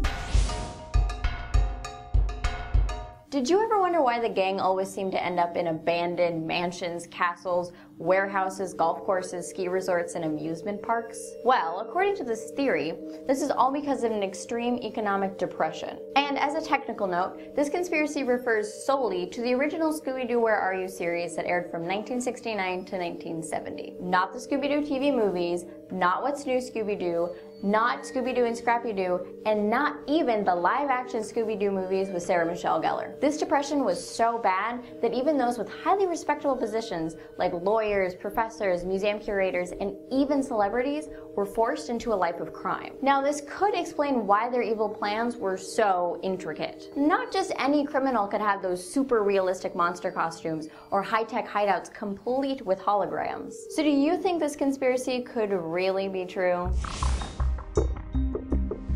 In the original Scooby-Doo Where Are You series, 3 of the villains had PhDs, 2 of them were lawyers, and one of them even had the ability to produce a near-identical forged painting. Those are skills that in our world would earn you a pretty nice salary, but apparently not in Scooby's universe. Out of the 27 villains Scooby and the gang encounters in the 2 seasons of Scooby-Doo Where Are You, 23 of them were in it just to steal money. But also bear in mind that this is, believe it or not, a children's show. So of course the Mystery Gang isn't going to be busting any murders or meth labs in their psychedelic van. This theory seems to pan out pretty well.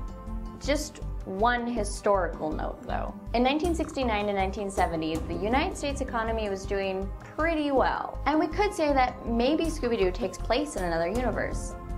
But in the Scooby-Doo TV movies that aired just after the original series ended, there are guest appearances from Don Knotts, the Three Stooges, the Monkees, and even the Harlem Globetrotters. I'm getting in too deep here.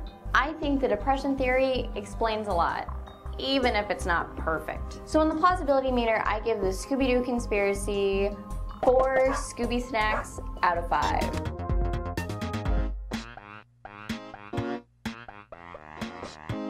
Growing up, Hey Arnold was probably one of my favorite shows of all time. And Arnold seemed like the coolest kid ever. But did you guys ever wonder why we never saw Arnold's parents? What if Arnold's grandparents were actually his real parents?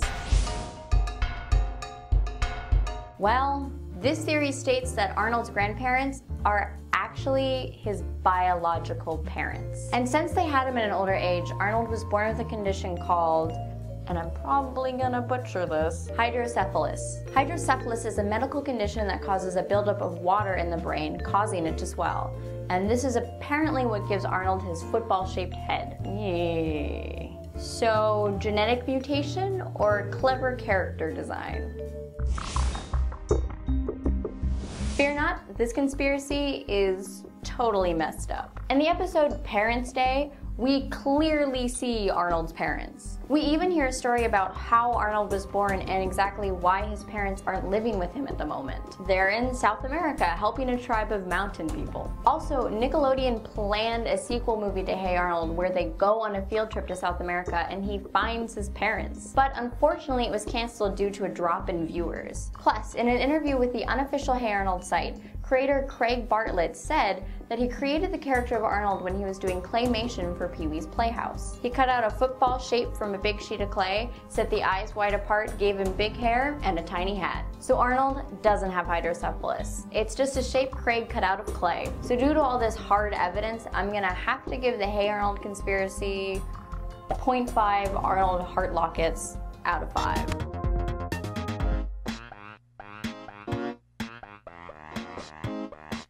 Now, is it just me, or does it sometimes seem that regular show definitely isn't for kids? Now, for this rather trippy conspiracy, I asked my friend Chad to help me out. Yeah, sentient hot dog people, a talking gumball machine, ostriches playing baseball. Is regular show just one big acid trip? This theory stems from J.G. Quintel's short film 2 in the AM PM, which is about two guys who accidentally take LSD while working at a gas station convenience store. What? Acid? In their hallucinations, they turn into a giant anthropomorphic blue jay and a talking gumball machine. The short ends with the two still tripping, but this theory proposes that Mordecai and Benson became addicted to acid, and the result is the entire series of Regular Show. Their constant drug abuse would lead to several mental illnesses, such as multiple personality disorder and schizophrenia. Their friends and coworkers are just figments of their drug-induced imagination. This drug addiction would actually explain their terrible choices in food, video games, music, basically anything in the show.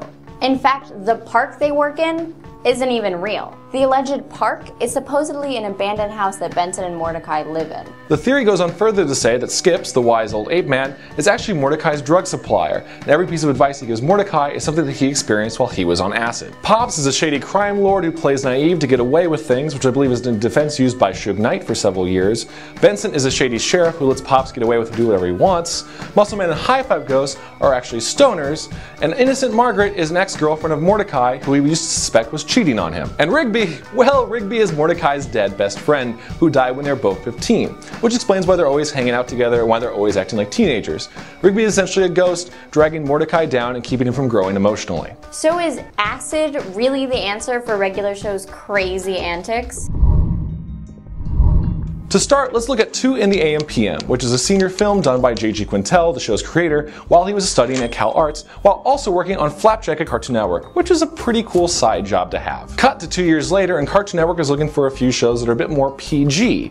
J.G. takes his original short, adds a few characters, changes the backstory, and then you have the pilot for Regular Show. So besides the character designs for Mordecai and Benson, there isn't necessarily any connection between his short film and the actual series. And because Regular Show is PG, I don't think there are going to be any LSD references. But the show is trippy enough that I can't prove this theory entirely false. So, on the plausibility meter, I give the Regular Show conspiracy 2.5 baby ducks out of 5.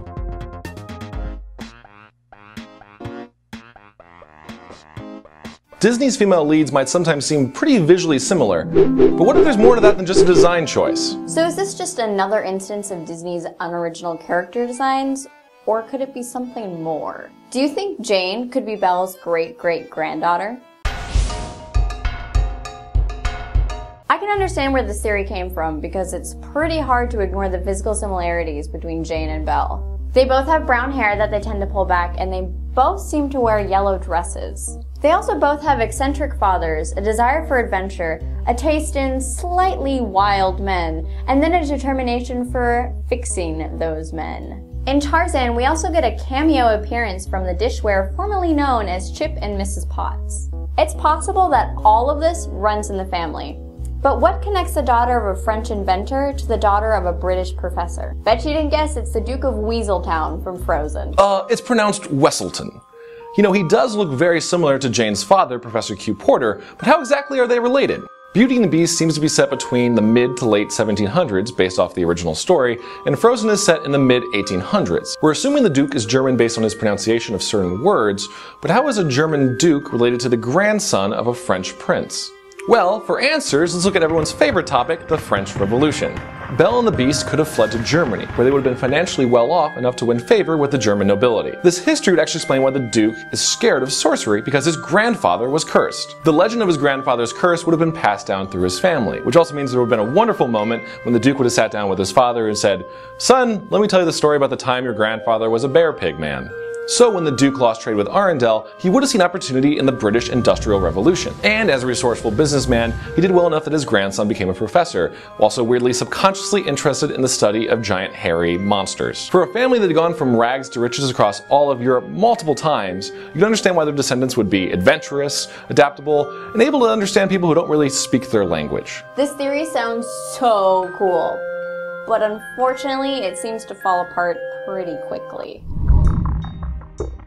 It makes sense that Frozen takes place around the mid-1800s. If you look at Hans's uniform, they're based off of Napoleonic and early post-Napoleonic era, which is around 1830 to 1850. So then when does Beauty and the Beast take place? Disney was heavily influenced by the original French fairy tale, which was published between 1740 and 1760. So we can assume that the film takes place somewhere in the mid-1700s. But this is where the theory makes its downfall. During the song Be Our Guest, the dishware, apparently thinking being living dishware isn't oppressive enough, form a construct of the Eiffel Tower. But the Eiffel Tower wasn't built until the late 1880s. So if it's set in the late 1880s, how would Belle's grandson be able to go back in time to visit Elsa and Anna in Arendelle? This is excellent fan fiction, it's just too bad history got in the way. Once again, history, the worst. So on the plausibility meter, I have to give the Frozen plus Beauty and the Beast plus Tarzan world theory a 3 out of 5 anthropomorphic dishwares out of 5.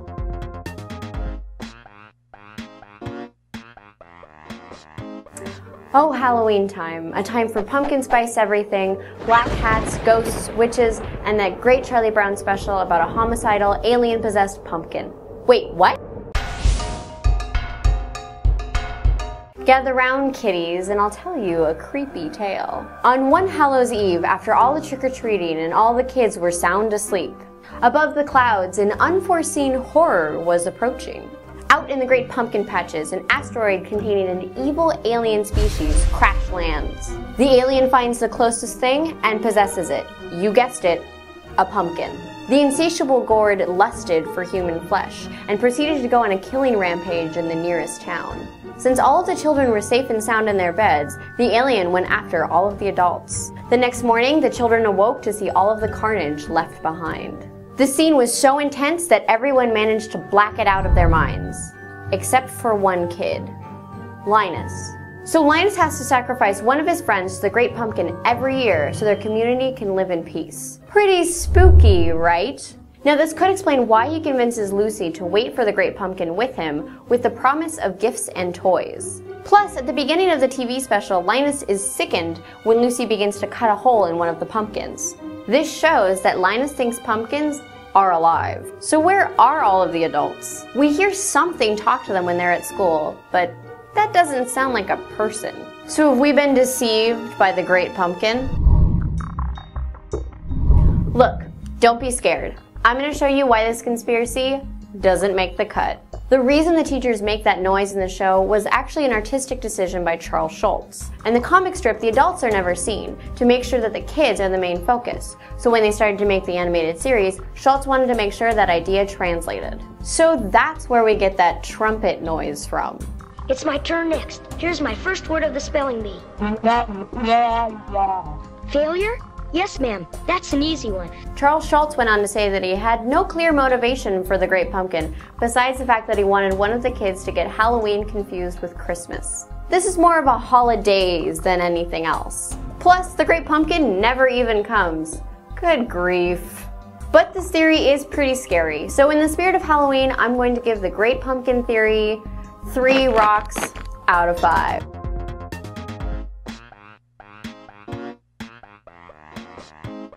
Today on Cartoon Conspiracy, we're going to do something a little different. We're here on location in the happiest place on earth with fellow Disney connoisseur, Sarah Stitch.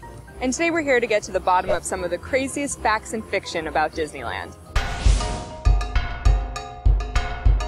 Disneyland's address is 1313 Harbor Way. Sounds creepy, right? Well, M is actually the 13th letter in the alphabet, so MM actually stands for Mickey Mouse. Main Street, USA was designed to resemble the center of a turn-of-the-century American town, based on Walt's hometown, Marceline, Missouri. Here on Main Street, you can buy anything from decorative caramel apples to Disneyland merchandise. But at one point, you could also buy lingerie and cigars. Where the Crystal Art Shop stands today was once home to the Wizard of Bras, and this Native American statue is the last remnant of the tobacco shop that was open until 1991. Did you know that Walt built himself an apartment inside the park so that he could stay and enjoy it with his family? It's right above the fire station, and while it's no longer in use, a light is kept on to honor him. Sleeping Beauty Castle actually has a working drawbridge, but it's only been used twice. Once at the park's opening in 1955, and again at the reopening of Fantasyland in 1983. Until the Tower of Terror was built in 2004, the Matterhorn was the tallest peak in the city of Anaheim. But did you know that in this to-scale model of the famous Alp, there is an actual basketball court? Due to the building codes in Anaheim, in order for a structure to be that tall, it had to be labeled an athletic complex. Have you ever wondered how cast members and face characters get around the park without being seen? Rumor is that there is a series of underground tunnels and rooms. And while this is not the case for Disneyland, it's actually true in Disney World. So we can all agree that Disneyland is probably the most magical place on the planet. And part of that magical illusion comes from Disney's own colors of green paint. Go away green and no see 'em green. They paint things these colors when they want them to blend into the background. One of the best kept secrets in Disneyland is Walt's very own secret lounge called Club 33. Walt created Club 33 as a VIP lounge for Disneyland's investors. Up until 2012, only a select number of people were allowed in the club, but when the list opened up again, new members could pay an initiation fee of $27 grand and get put on a waiting list of 14 years. But it might be worth it, because Club 33 is the only place inside of Disneyland that serves alcohol. Around the holidays, the Haunted Mansion is taken over by characters from Nightmare Before Christmas, but the rest of the year it's haunted by silly spooks. Except, it might literally be haunted.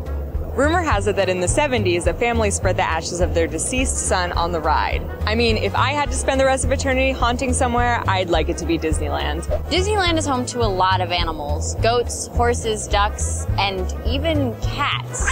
Instead of hiring an exterminator to handle any rodent problems, Disneyland instead employs hundreds of feral cats to wander the parks after closing and do a little pest control. As if they couldn't stick Mickey Mouse in enough places throughout the park, Imagineers have hidden hundreds of hidden Mickeys across the resort.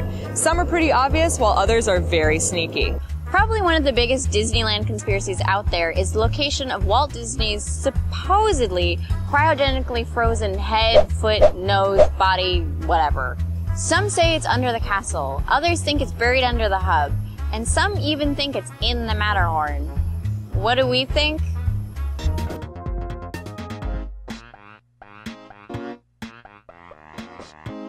I would like to give just a big pat on the back to the Disney fandom for creating a conspiracy for a movie that has just barely been released. This conspiracy was actually sent to me by a viewer named DJ, and it was way too crazy to pass up. So, how are Disney's Big Hero 6, Frozen, Tangled, The Little Mermaid, Aladdin, and Bolt all connected? You may have noticed a wanted poster of Hans in the police station of San Francisco. That's where this conspiracy theory begins. It's been pretty obvious that since Disney switched over to CG animation that all of their female characters look exactly the same. And it's apparently a well-documented fact that all Disney female characters must reproduce asexually via mitosis. And supposedly it is absolutely canon that Rapunzel is a cousin of Anna and Elsa from Frozen.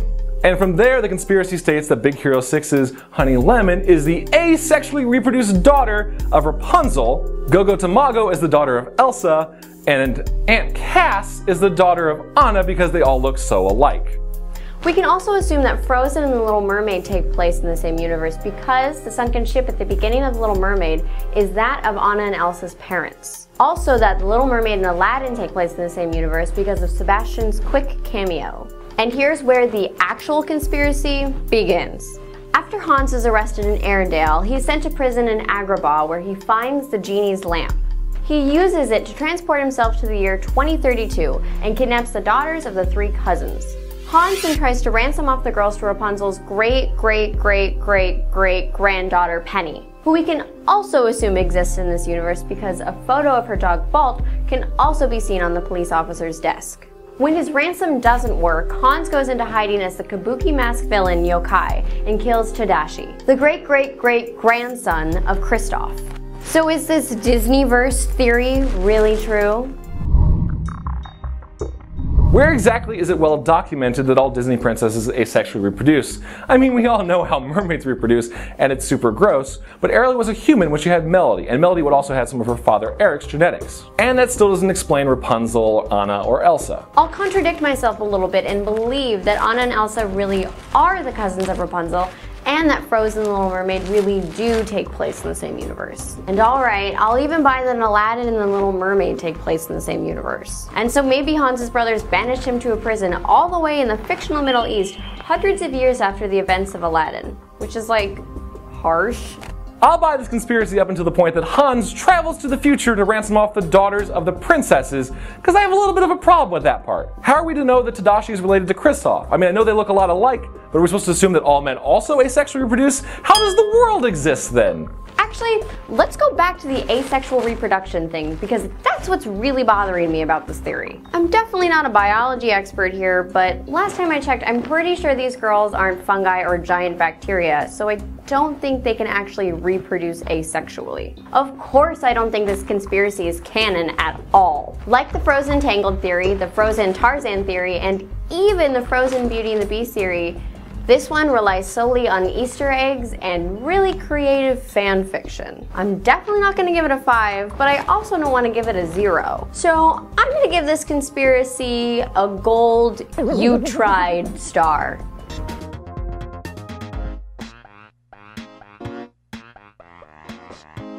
So I was up late at night watching cartoons, eating a jar of peanut butter, which is a pretty typical Saturday night for me, and I had a terrifying thought. What if Tailspin, the cartoon about bears flying planes, is actually a terrifying sequel to The Jungle Book about animals taking over the world?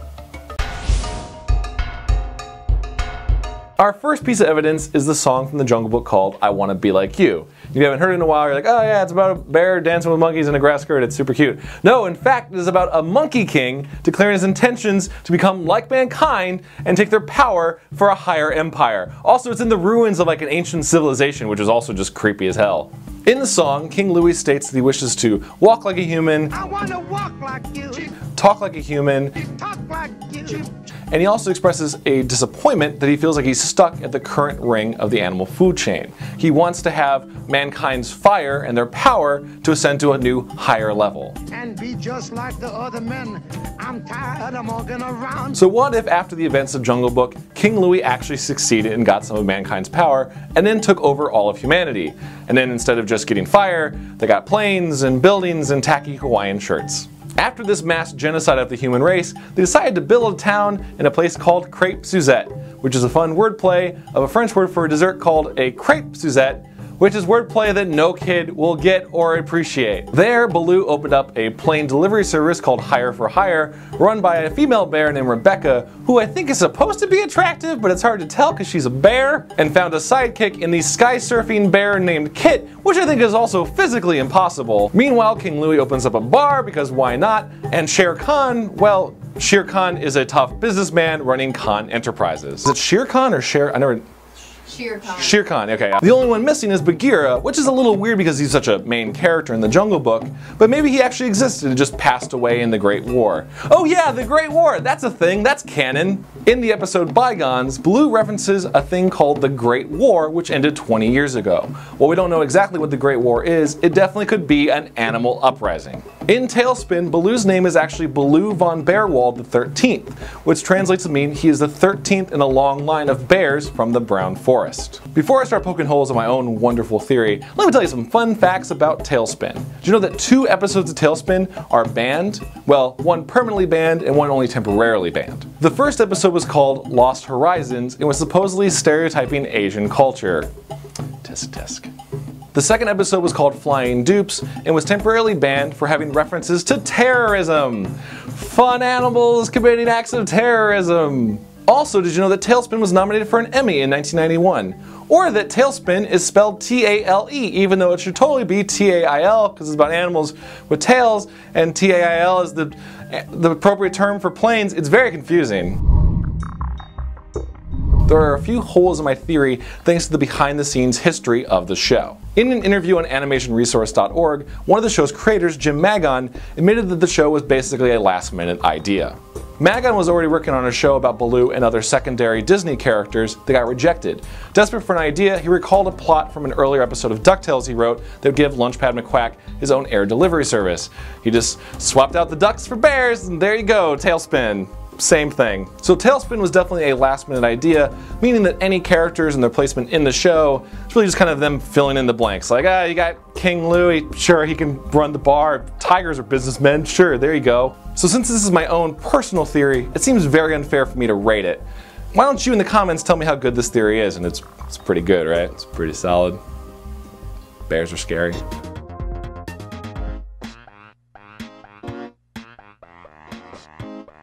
Enter at your peril past the vaulted doors, where impossible things happen that the world's never seen before. Sound familiar? Dexter's Laboratory was the go-to place if you needed the craziest inventions, from robo-suits to time machines. Well, what if one of these inventions actually killed his entire family?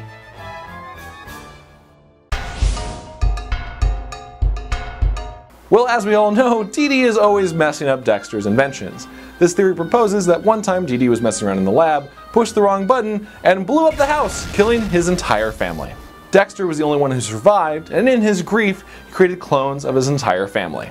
This could also explain why Dexter's parents are so oblivious to the idea of his laboratory behind his bookshelf. He recreated them without the ability to recognize or remember the laboratory. Also, this could explain why in some episodes the family gets blown up or turned into monsters, and by the next episode, they're totally fine. Dexter made his new family impervious to damage to prevent the same thing from happening. We also see that in several episodes Dexter has the ability to clone things and has also mastered how to control the central nervous system. You know, like the time he put the mind of a dog into a T-Rex. So is Dexter actually just living with clones of his dead family? Now before we start poking holes in the theory, how about some fun facts about Dexter's Lab? Do you know there's an episode of Dexter's Lab that has actually been banned because Dexter and Dee Dee say bad words? The episode, entitled Rude Removal, revolved around Dexter and Dee Dee cursing up a storm, and even though it was heavily censored and nothing but b***, it was still removed from the network's lineup. The episode was never mentioned again until 10 years later, where the episode was released on Adult Swim's YouTube channel in 2013. It has since been removed, but you know, it's the internet. There's places where one could download that. What is with all of these sad conspiracies? Why must some people suck the joy out of cartoons? Okay, so the theory implies that Dexter loved his family enough to clone them. But why is it in that one episode where he gets lost in the supermarket, he wants nothing to do with his family and instead gets mixed up with a kid named Dextor? Or what about that one episode where he asks his parents to help him fight a monster in Japan, and at the end of the episode he wipes their memory? Why would he have to wipe their memory if he created them? I mean, it's a pretty good conspiracy, but based on this information, I'm a little skeptical still. So we're gonna have to give the Dexter's Lab conspiracy 2 handsome Dexters out of 5.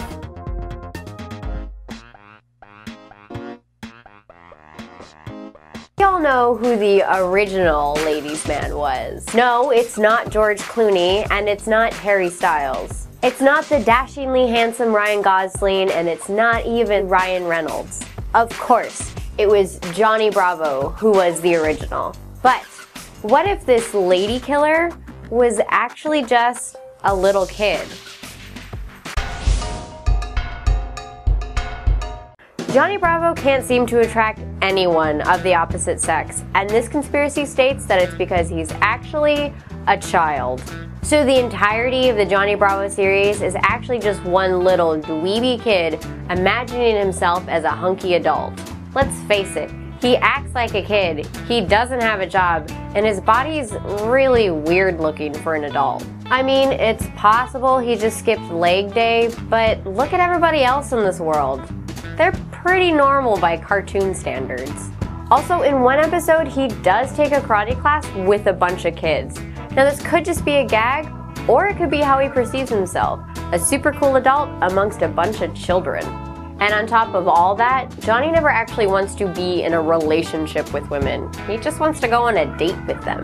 I don't think a kid has any idea of what actually goes into dating. He never says he wants to get married or anything remotely close to that. So it could be that he's just imagining all of this, or he's just a really, really bad boyfriend.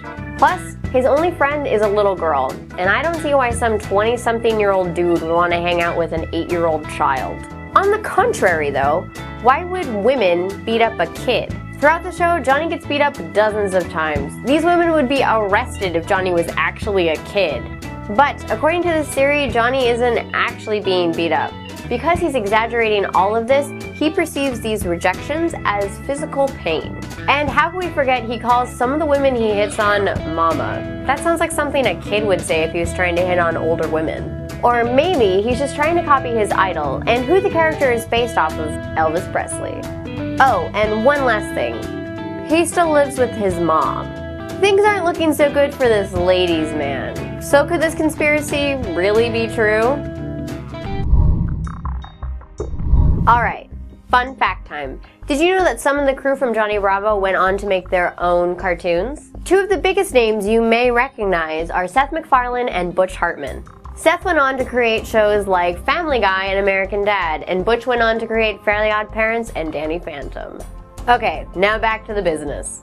As adorable as it is to see an 8-year-old kid trying to hit on older women, this theory gets stopped in its tracks by one episode. In The Time of My Life, Johnny actually remembers his high school years. In the episode, Johnny tells Susie about his first crush he had in high school. He talks about how he got all buff for her, but then she moved away and he couldn't take her to prom. Now, why would a kid think of a pretty heartbreaking story like that? Or, how would he have memories of high school if he was only 8? Also, I don't think the Scooby-Doo gang would want to have some 8-year-old twerp following them around while they're solving mysteries. So considering all of this, I still think the theory is pretty good, but not perfect. So on the plausibility meter, I give the Johnny Bravo conspiracy 3 monkeys out of 5.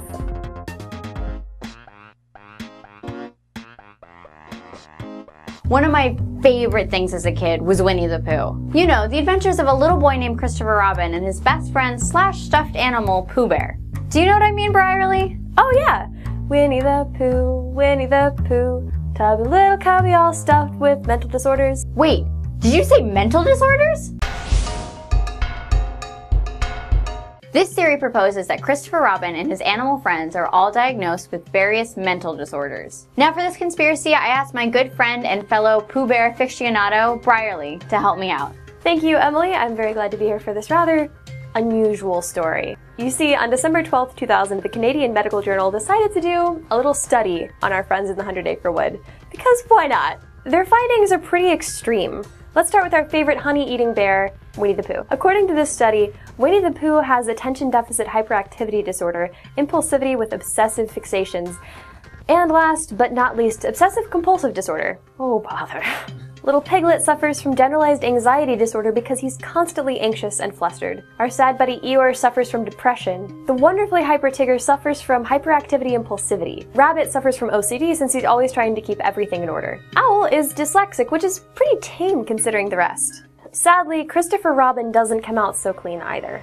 But he seems like such a normal kid. He makes believe with his stuffed toys and goes on imaginary adventures with them. You know, kid things. Well, apparently that's wrong. According to the study, based on the complexity of his hallucinations and his delusions of his toys having sentient life, he has, you guessed it, schizophrenia. What is happening to my childhood? Emily, this is making me feel like I should go to therapy. My childhood is a lie. Apparently, the only healthy ones in the group are Kanga and Roo.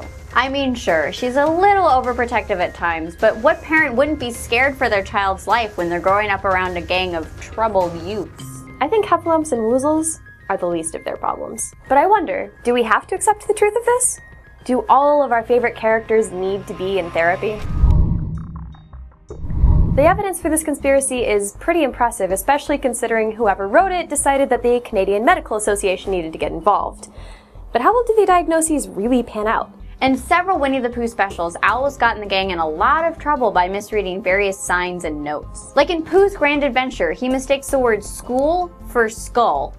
That's a pretty big difference. But Owl is one of the oldest characters in the show, so it's possible that he might just need glasses. On the other hand, Rabbit's neurotic obsession with keeping everything in order and completely losing it when Tigger messes it up are symptoms pretty closely associated to OCD. Hey, in Rabbit's defense, Tigger is a pretty terrible house guest. but he does seem to be consumed by his need for order. What about our favorite bear? Pooh, supposedly, has some pretty serious conditions. ADHD, OCD, impulsivity with obsessive fixations. Anyone familiar with the show knows that Pooh's obsession with honey often drives him to the point of carelessness, risking himself and his friends to get it. He is often forgetful and doesn't always listen to what his friends say.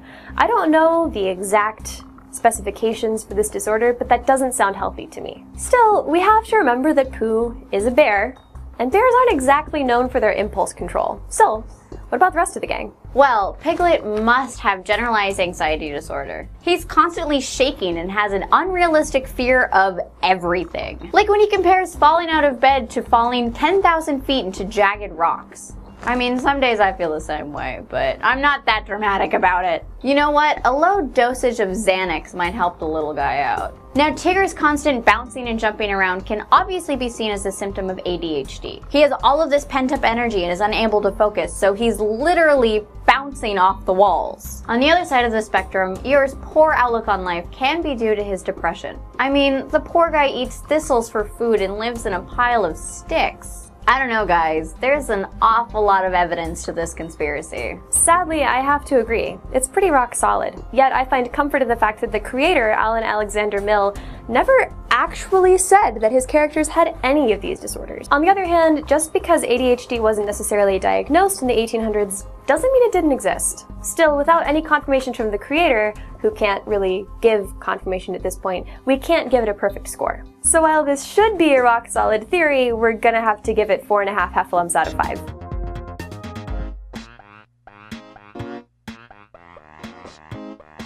Have you guys ever wondered why that Timmy Turner kid from the Fairly Odd Parents looks so much like Danny Phantom?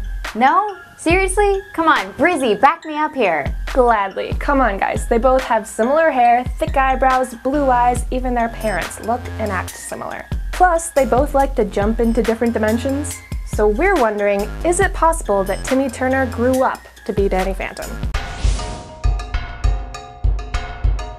We all know Timmy Turner has fairy godparents that grant his every wish and take him to and from their home dimension, Fairy World. But sadly, Timmy knows that when he turns 13, he loses his fairy godparents and every single memory that they ever existed. Distraught by the thought of losing his two best friends, Timmy makes a reckless wish before his 13th birthday. He wishes that he, Cosmo, and Wanda know each other when he's older. You know, at the ripe old age of 14 years old. Unfortunately, that wish is against the rules for Timmy. So instead, he wishes to become someone else completely. Someone more interesting, wiser, and cooler. Speaking of someone cooler... Ah, this is much better. Where was I? Oh, yes, so, just before Timmy's 13th birthday, his fairy godparents turned him into Danny Fenton, a 14-year-old living in Amity Park with his ghost-chasing parents and sister Jazz. Due to Timmy wanting to be a totally different person, the world changed around him as well. Fairy World transforms into Ghost Zone, and while he still has his parents, they've transformed into bizarro versions of themselves. Speaking of different versions, the whole point of Timmy's wish is to keep Cosmo and Wanda in his life. And it works! But the Fairy Council is aware that the rules have been bent, so they make Cosmo and Wanda forget Timmy as well. And as a result, he's not sure who they are now. Could Frostbite the lovable snowman be Cosmo? And where did Jazz come from? Could she be Wanda? Timmy can't be sure, but he does know they're still in his life. Also, check out this comparison of characters. Trixie becomes Paulina, AJ becomes Tucker, Tootie becomes Sam, and Chester becomes Dash. With so much chaos and coincidence, could there be any truth to this theory? Okay, so this theory is super cool. If it's true, Timmy/Danny is living the coolest possible life ever. Fairy godparents in his childhood, and ghostly superhero in his teens. But let's look a little closer. First of all, both shows were created by the same guy, Butch Hartman, so that explains the similar character design. Secondly, and more damaging, in the Fairly Odd Parents episode Poltergeeks, Danny Phantom makes a cameo in the background. This could mean that Danny Phantom and Timmy Turner live in the same universe at the same time. If that's the case, how could they possibly be the same person? That's true. If Danny really does exist, the Fairy Council wouldn't allow wishes that give his life to Timmy. But what if we view the Danny Phantom cameo as a foreshadowing of things to come? Then this conspiracy could work. For example, we've seen on several occasions that Timmy would do anything to keep Cosmo and Wanda, so a reckless wish like this doesn't seem that out of the ordinary. Also, the similar personalities of characters in both shows is pretty conspicuous. For example, in the Fairly OddParents episode Poltergeeks, Timmy's parents become Ghostbusters. Would it really be such a stretch for them to become real ghost hunters in Danny Phantom? Interesting point, Emily. There are a lot of similarities. But if this is true, why would Timmy's wish also make everyone grow an extra finger? Part of me really wants to believe this theory, but it's a little hard to accept. This whole concept is full of loose coincidences. I'm gonna give this conspiracy a 1.5 floaty crowny things out of 5. Well, I think this conspiracy is a lot of fun and still holds a lot of ground, so I'm gonna give it 4 box ghosts out of 5.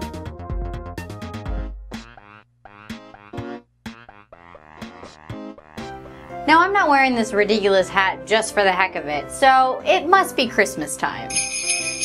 So pour yourself a cup of eggnog and gather round, because I'm going to tell you about the most spectacular reindeer. You know, Rudolph the Red-Nosed Reindeer had a very shiny nose and could also be a girl. This theory states that our buddy from the 1964 Rankin and Bass TV special Rudolph is actually a girl. And according to the author of this conspiracy, our answers lie within our good friend, science. Allegedly, a female reindeer's nose actually glows red when it attracts a male. As we scoured across the internet to try and disprove this theory, we actually found more scientific proof. Our protagonist Rudolph has antlers for the majority of the film, but male reindeers actually don't grow antlers in the wintertime. Males shed their antlers in the autumn during mating season. It's the females that shed their antlers in the spring and grow them back just in time for winter. Which would mean Rudolph wouldn't have antlers sticking out of his head during Christmas. Unless he were a girl. So is our sleigh guiding pal actually a girl? So let's talk reindeer science. Okay. Well, first of all, reindeers' noses do actually glow, but it can only really be seen under a thermal camera. When reindeers are looking for food in the snow, their noses are exposed to really low temperatures, so in order to keep them warm, extra blood flows to the nose, giving it that reddish glow. But it doesn't just glow for females. Males have this as well. But also consider this, and it may get a little weird. If Rudolph wasn't a girl, the only other possible outcome is that he was eunuch. Yep, you heard me right. Reindeers can become eunuch. All of this is really cool, and a little gross. This theory makes quite a lot of sense, and you know I can't argue with science or nature. So in the spirit of Christmas, I give the Rudolph conspiracy 4 elves who want to be dentists out of 5.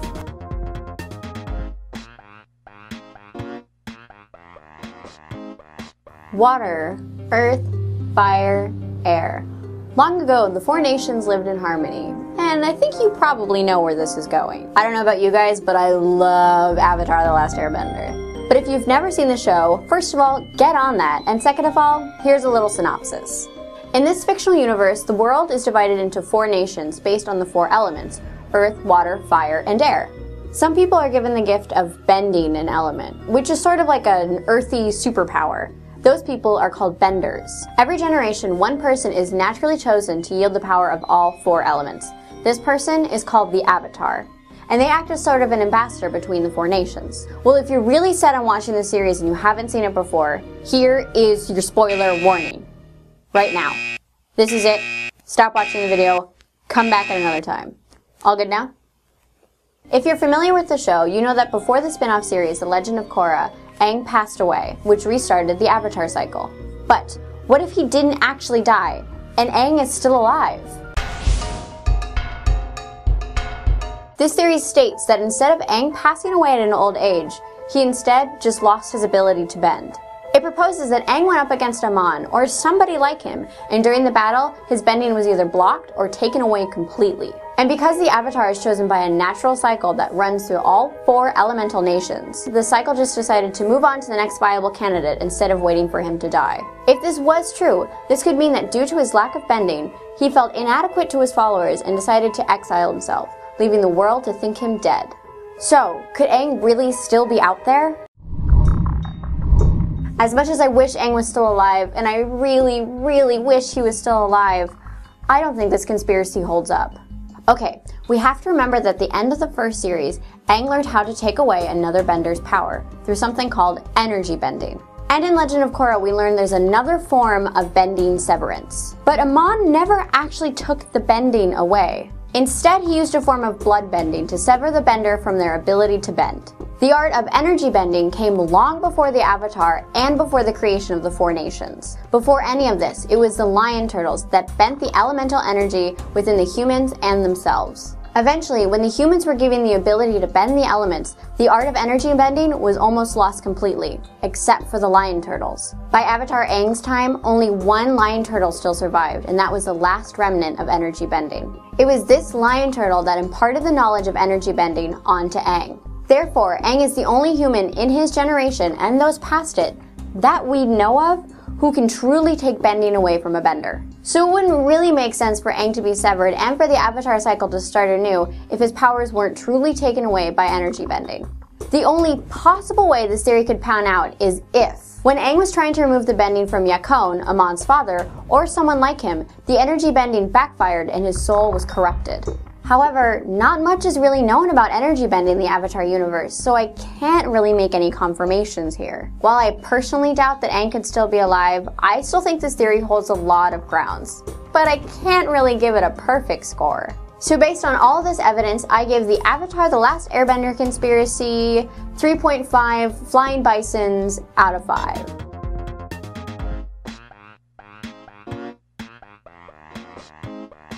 Evil witches seem pretty popular in the Disney universe. Let's just list some. There's Ursula, Maleficent, Madame Mim, Mother Gothel, and the Evil Queen from Snow White.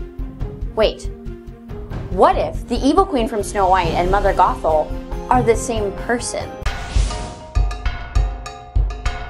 The theory is pretty simple. It states that the Evil Queen didn't actually plunge to her death at the end of Snow White, and instead moved far away and created the new identity of Mother Gothel from the movie Tangled. So let's look at this theory and dissect it piece by piece. Well, for starters, they're both obsessed with staying young and beautiful. So obsessed that they're willing to do anything to keep their youthful appearance. One is willing to get rid of anyone who happens to be fairer than she, and the other kidnapped a princess and kept her locked in a tower to exploit her hair for its magical powers. Also, they look pretty darn similar when they're young and old. Plus, they both seem to have a thing for daggers. Do you think that Mother Gothel's dagger could possibly be the same one the Evil Queen gave to the huntsman to kill Snow White? So do you think Mother Gothel and the Evil Queen could really be the same person? In an interview, Tangled directors Nathan Greno and Byron Howard said that Mother Gothel's design was heavily inspired by both Lady Tremaine from Cinderella and the Evil Queen from Snow White.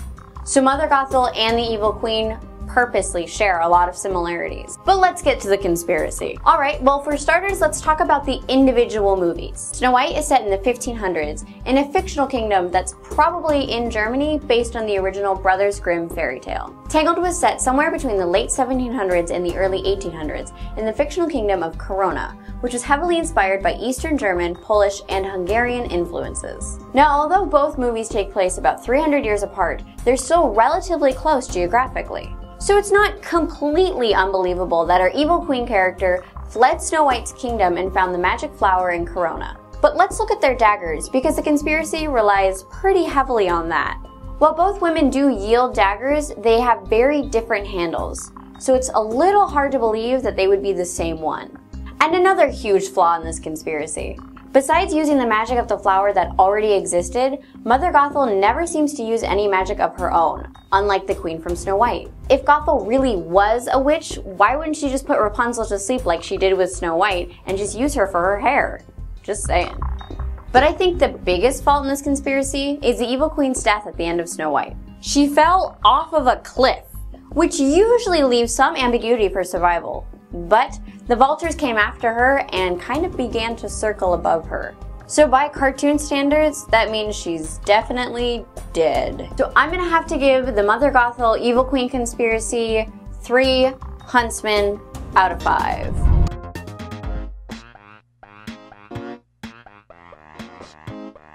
Hey Hey guys, filling in for me this week is my good friend Sapphire from Toon Buzz. She's going to be covering a super sarcastic conspiracy, so I hope you enjoy and I'll see you guys next week. Oh great, another theory thought up by people who'd rather find meaning in fictional cartoons than meaning in their own lives.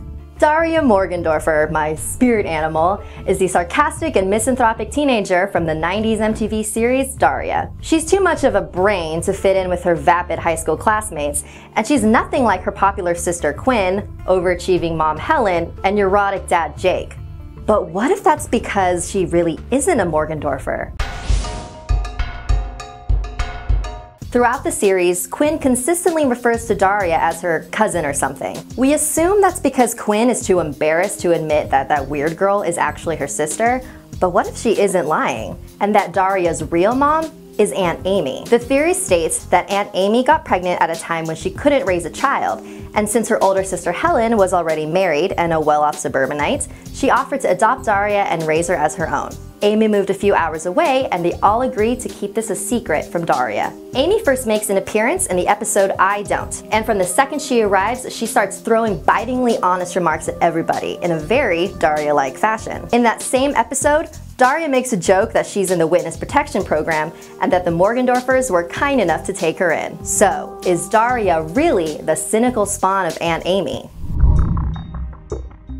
Despite having really similar personalities, I don't think there's enough evidence to prove that Aunt Amy is Daria's real mom. I mean, if Helen was kind enough to help Amy out when she needed her, you would think she wouldn't speak so poorly of her and call her a tightly wound pain in the ass. And in the episode Lucky Strike, there is a very heartfelt moment when Quinn unashamedly admits that Daria is in fact her real sister. I think Amy's purpose in the series is to prove that Daria is related to these people. It's not uncommon for kids to share more traits with family members outside of their immediate family. I mean, I'm nothing like my parents. Wait. Because of its lack of evidence, I give this sick sad theory 1 pizza slice.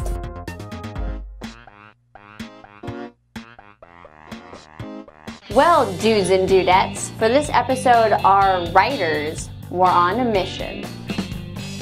We're here to find out the answer to this question. Could Tito be the biological father of Reggie and Otto from Rocket Power? So this theory states that the lovable, pudgy Hawaiian man Tito is actually the father of Reggie and Otto. When Raimundo was married to his wife Danielle, she actually had an affair with Tito. Ooh. This could explain why Reggie and Otto always call Raimundo by his first name instead of Dad. Also, this could be why Tito stays and works for Raimundo at his diner for close to nothing, just so he could be close to his kids. Plus, he also shares stories about his family and their traditions with Reggie and Otto. And haven't you noticed that Reggie and Otto's skin is a lot darker than Ray's? So could this conspiracy actually be true?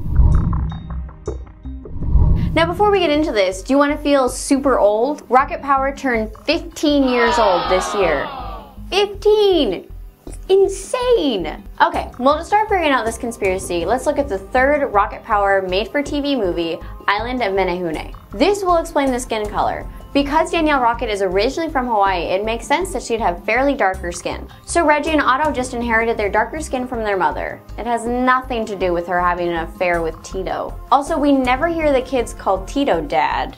I think Reggie and Otto are just pretty informal. So I wouldn't really consider that a hard piece of evidence. And on top of all of that, Tito shares his family heritage with everybody. With Twister, with Squid, basically anyone who listens, so I wouldn't consider that evidence either. We can just assume that Tito's just the wise storytelling kind of guy. Sorry dudes and dudettes, but with all of this disappointing evidence, I'm gonna have to give the Rocket Power conspiracy 2 squid helmets out of 5.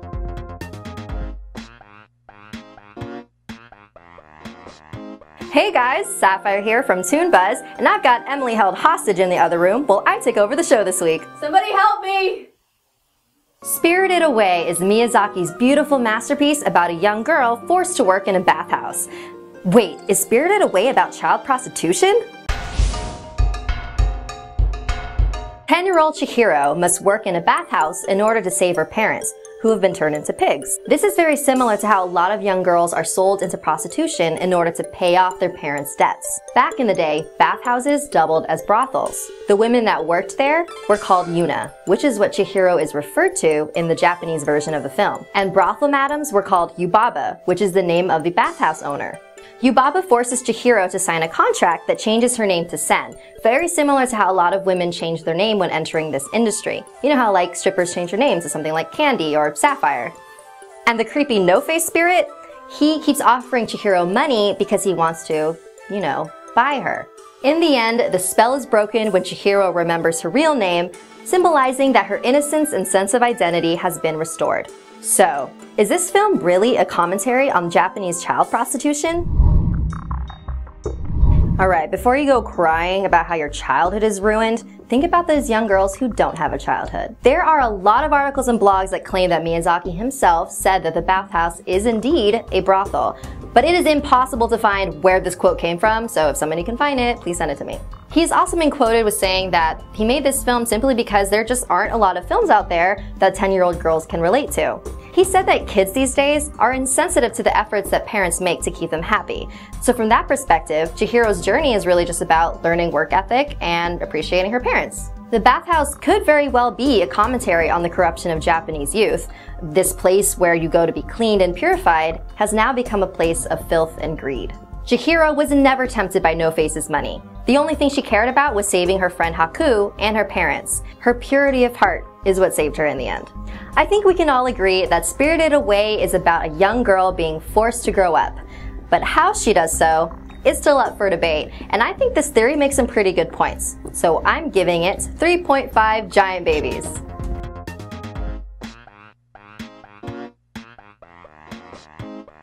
Ah yes, there's nothing better to do in the winter time than curl up in a blanket, drink some hot cocoa, and watch a movie about a psychopathic queen who wants to kill her entire family. Is it possible that Disney's Frozen and Stanley Kubrick's The Shining could be the same movie? Now this theory proposes that Frozen and The Shining are the same movie because they have the exact same plot. This is pretty insane, but let's just look at the similarities. Elsa and Jack both have something powerful inside of them that's a danger to everyone else. When given a position of power, like Jack taking care of a remote mountain resort and Elsa taking over the country of Arendelle, they both lose control. But hey, where's Anna in all of this? Well, Anna is Elsa's Danny. They're both innocent and a little naive as to what's happening around them. And what about Olaf, our favorite snowman? Olaf is Wendy Torrance. They're both goofy sidekicks who are willing to sacrifice themselves for the Danny Anna character. So then who's Kristoff? Well, he's Dick Halloran, who Danny calls when he needs help. Just like how Anna calls Kristoff when she needs his help getting through the snow. With all of this, that leaves us with one person, Hans. Yes, Hans is actually the infamous Grady from the Overlook Hotel. While Hans didn't exactly kill his entire family, he did abandon them at a chance for getting more power. Another striking resemblance between both movies is that Danny and Anna were both physically harmed by Jack and Elsa. Elsa accidentally shot Anna with an ice blast, which caused her to hide her powers. And Jack accidentally dislocated Danny's shoulder, which caused him to give up drinking. So, are Frozen and The Shining the same movie? This is so crazy and insane, it's hard to even really consider it a conspiracy. The idea that Frozen and The Shining are the same movie is really just a comparison between some slight similarities in both films. Of course, it's hilarious to compare crazy Jack Nicholson to a Disney princess. But do I really think they're the same movie? Yeah, no way. Plus, if Elsa really was Jack, wouldn't she have become the ice statue at the end of the movie instead of Anna? Based on all of this evidence, I'm gonna have to give the Frozen and The Shining conspiracy, or the Frozening conspiracy, 2 axes out of 5.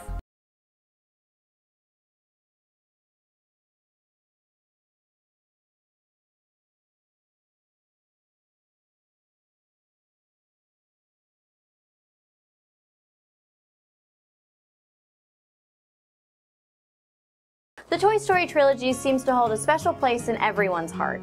It reminds us all of a simpler time in our lives when we had a loving and devoted relationship with our toys. It also made us question whether or not our toys had a secret sentient life, but that's besides the point. One of the most heartbreaking moments in the movie trilogy was learning about Jessie's past, how she was abandoned by her owner Emily. No relation, I swear. But folks on the internet have made this stunning connection. Could Andy's mom actually be Jessie's original owner, Emily? Now, Pixar is known for its Easter eggs in movies, but this theory states that it is absolutely canon that in the Toy Story universe, Andy's mom, Mrs. Davis, is Jessie's original owner, Emily. Well, let's look at Andy's cowboy hat from the first Toy Story movie. It looks an awful lot like Jessie's, which we don't see until Toy Story 2. Both hats are a reddish color with a white stitching around the rim. One difference being the white ribbon around Jessie's hat, which is missing from Andy's, but is instead replaced by a slightly faded circle where a ribbon could have once been. Could this have possibly belonged to Andy's mom when she was a kid? In Toy Story 2, Andy's mom mentions that Woody is an old family toy. Unlike Andy's other toys, Woody doesn't seem to know where he came from, which is evident in Toy Story 2 when he discovers that he was an icon in the 50s with his own TV show and whole line of merchandise. He doesn't even know that he has partners like Jessie and Bullseye and the Prospector. Now, I'm not going to break your heart by retelling Jessie's backstory. I'll let Sarah McLachlan do that. But her owner Emily grew up with Jessie very similar to how Andy grew up with Woody. Jessie and Emily were very close, but eventually Emily grew up and gave Jessie away. But let's look back at that montage from Toy Story 2. We see a hat on Emily's bed that's very similar to Andy's hat at the beginning of Toy Story. Also, clues in that montage show that Jessie was with Emily somewhere between the 60s and the 70s. We also never see Emily's face. We only see a quick shot of her hair when she's a teenager, which is a short auburnish color. Compare that to Andy's mom's hair, which arguably changes a lot throughout the trilogy. But as time goes on, we can assume that it lightens or that she dyes it. Let's recap what we have so far. We don't know Andy's mom's first name, and we also don't know Emily's last name. The hats are very similar. Based on clues of a time period in the montage, Emily would be old enough to be Andy's mom. So could Andy's mom really be the original owner of Jessie? It's hard to believe that the mother of Andy, a boy who loves his toys so much, would so easily give away her favorite toy as a child. Of course, Andy does seem to forget Woody and his other toys as he gets older, but he looks at them so fondly before he decides to donate them in Toy Story 3. And at the beginning, he even decides to keep Woody and bring him to college with him. Also, Andy's mom seems to have no reaction when he sees Andy's new Jessie toy in Toy Story 2. Whether it was the same Jessie doll or not, wouldn't his mom have some sort of memory of the toy she was so attached to as a child? And Jessie has some pretty vivid memories of Emily, and yet shows no recognition of Andy's mom. So while these are rather arbitrary, let's actually look at some real facts. Toy Story 2 was actually never intended to be made. Pixar didn't anticipate being able to make a sequel when the first Toy Story came out. So because they made the first film with no intention of making a second film at all, they probably modeled Andy's hat with no running story behind it. In fact, that hat was modeled for Andy before the Jessie model was even created. At the time Toy Story 2 was being made, 3D computer animation was still very new and very expensive. It's likely that Pixar just wanted to use the same or a very similar 3D model to save time and money for the sequel. Even more evidence proving this theory unlikely. According to the Art of Toy Story book, Andy's mom's name is Jennifer Davis. The book apparently shows a copy of an early recording script where Andy's mom is referred to as Jennifer Davis. Unfortunately, we couldn't find a picture of this, so you guys will just have to believe me. Andy's hat has a pointed crown, whereas Jessie's is completely round. The only real similarities between the two hats is the color and the white stitching around the rim. Pixar is definitely known for their Easter eggs, but Jessie's abandonment is a huge emotional factor in Toy Story 2's plot. If Pixar had really intended for Andy's mom to be Emily, wouldn't they have made it a much bigger deal? I love the idea of a connection between Jessie and Andy's mom. But I also like to believe that the entire Davis family loves their toys unconditionally and would never abandon them. So on the plausibility meter, I'm going to give the Andy's mom conspiracy 2.5 snakes in my boot out of 5.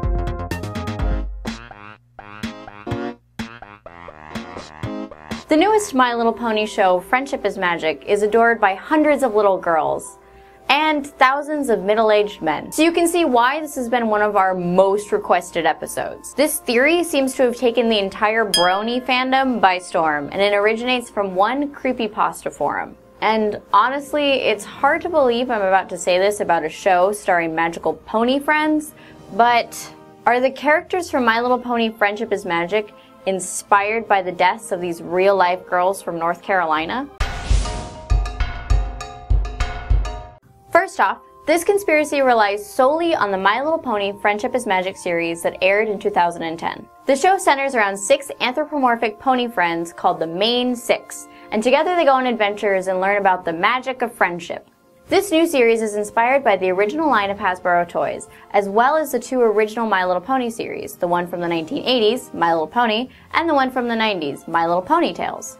But plot-wise, Friendship is Magic has no relation to its previous 2 shows. In fact, the characters from the 80s and the 90s shows are entirely different than those in Friendship is Magic. So then where does this conspiracy come from? Well, it seems to stem from a news story about 6 girls who all went to high school together in North Carolina and all died on the same day, January 18th, 1989. Supposedly, the creator of Friendship is Magic, Lauren Faust, was inspired by the story and based the 6 main characters of her show off of the 6 girls from North Carolina. And just a warning, what you're about to hear is really sad. The alleged news story goes as follows. The first girl in the story, Samantha Gales, inspired Fluttershy. The second girl was Janice Walters, who was the inspiration for Rarity. Alexander Matthews, who like Rainbow Dash, was athletic and competitive. Jamie Sanders was a farm girl, who was the inspiration for Applejack. Pinkie Pie was inspired by Katherine Jackson, who went into foster care after her father killed both himself and her mother. And finally, Twilight Sparkle was inspired by Cynthia Little. In Friendship is Magic, each member of the Main Six has a life these girls from North Carolina would have dreamed of. Rainbow Dash is a great athlete, Applejack has a successful farm, Pinkie Pie is happy. So is there really a connection between My Little Pony and the tragic deaths of these 6 girls from North Carolina? The actual news article about these 6 girls from North Carolina who all went to the same high school, who all died on the same day, is actually impossible to find.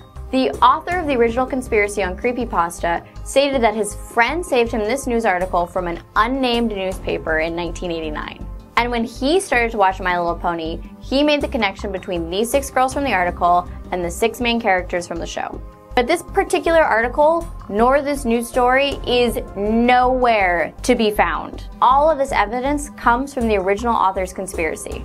And you would think the strange happenstance of 6 girls from the same high school all dying on the same day in the same town would make major news headlines. However, if you've somehow stooped us and found the actual news article, please send it to us. But anyway, all of this is not good enough for us here at Cartoon Conspiracy.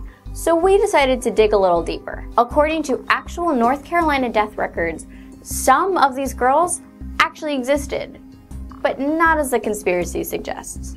There are a lot of Katherine Jacksons in North Carolina, but there is one who died in 1998, which is the closest case to the alleged girl in the conspiracy. There were also a lot of Cynthia Littles, but there is one who died in 2001, which is still also the closest case to the alleged girl in the conspiracy. And according to our research, there is absolutely no records of a Samantha Gales or a Jamie Walters ever living or of ever dying in North Carolina. So, if our research is correct, none of them died even close to each other, and they weren't even close to being in the same high school. In an interview, Lauren Faust said that her inspiration for Rarity was actually Audrey Hepburn. And on her Twitter, she actually shared pictures of her childhood My Little Pony toys that were the actual inspiration for the characters in Friendship is Magic. When she pitched the show, Lauren said she wanted to create something that contradicted the idealized stereotypes of girls. Her purpose for creating Friendship is Magic was to create a show for girls that they could relate to, but challenge the stereotypical girly girl, goody two-shoes female characters in other children's shows.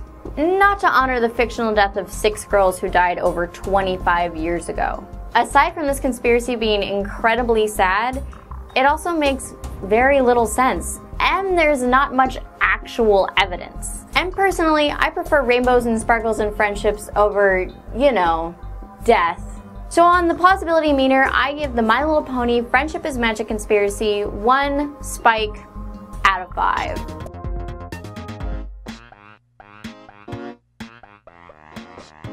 How many of you guys out there are dog lovers?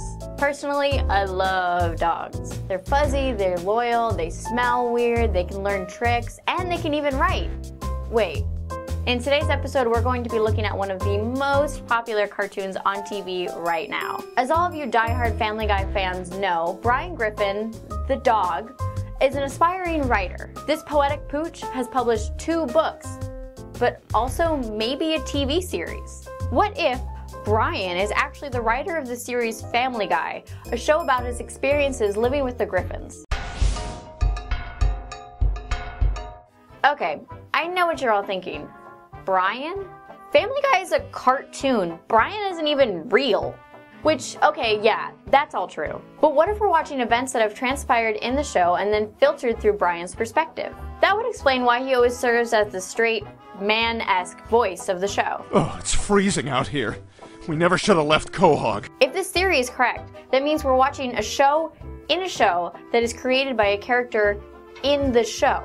Whoa, I'm feeling like there's Inception levels of levels going on here. And this idea does support the heavy quantity of episodes that feature just Brian and Stewie. Of course, the events that Brian has experienced firsthand would be the easiest for him to recount. The idea of Brian writing the show would explain why Stewie starts off the series as an evil maniac, but has gradually been transitioning towards a greater good. Because it is pretty common for dogs to act up or become resentful when a new baby is brought into the house. Also, the show is known for its frequent breaking of the fourth wall. Hi, I'm Stewie Griffin. In the episode Farmer Guy, Peter actually mentions that Fox arranges their crazy antics in advance. This reference to the network could point to greater behind-the-scenes happenings. Maybe Peter's remark can be taken literally, and Fox really does pay for the show within a show that Brian writes. So is Family Guy really a meta show within a show written by a talking dog? This theory seems pretty solid. But if Brian really is the writer of the show, why would he so often portray himself in such a negative light? Fans of the show are quick to point out that Brian is rather a self-deprecating character, so it makes sense. It's clear from the series that Brian is pretty pretentious, and the humor in Family Guy doesn't seem like something he would really write. But who knows, maybe you can teach an old dog new tricks. And in the episode Peter Problems, Brian said, "I have a job, I'm a writer, I'm working right now. This is the raw material of a picture of life I'm going to paint with words." This quote really does make it seem like this theory could be possible. I mean, he could have literally gone on to paint a picture of words of his life in a semi-autobiographical style, which is the show Family Guy. But a major flaw in this theory is time paradoxes. Also note, this is your spoiler warning. The most obvious and relevant instance of time shenanigans that tear a huge hole in this theory is when Brian died. Okay, fine. He came back to life and sometimes he hangs out at the Clam. But Vinny, his temporary replacement, appears throughout the series. When Stewie goes back in time to save Brian, it nixes the family ever having to get Vinny. No one would remember him, so no one could tell Brian about him. Brian wouldn't even know he died. Then again, the whole arc could have been something Brian cooked up completely on his own. How you coming on that novel you're working on? Huh? As I mentioned, if it is a TV show, not everything is going to appear exactly how it happens in real life. It makes sense for him to throw in some original, crazy stories just to get those ratings up. There's a lot going on with this theory, but honestly, it feels like it's mostly speculation. That being said, I can't say it's not entirely unbelievable. In fact, it actually would be totally awesome if this turned out to be true. It's hard to flat out disprove this, so I'm going to give the Family Guy conspiracy 3.5 copies of Wish It Won It Do It out of 5.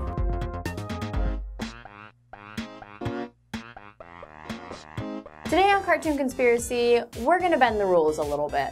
Now, as you might have already gathered, the subject we're discussing today isn't necessarily a cartoon, but for my own defense, he technically did have his own animated series. However, naturally, that is not what we're going to be talking about today. Instead, we're going to be talking about one of the most iconic animated characters of all time, Mario.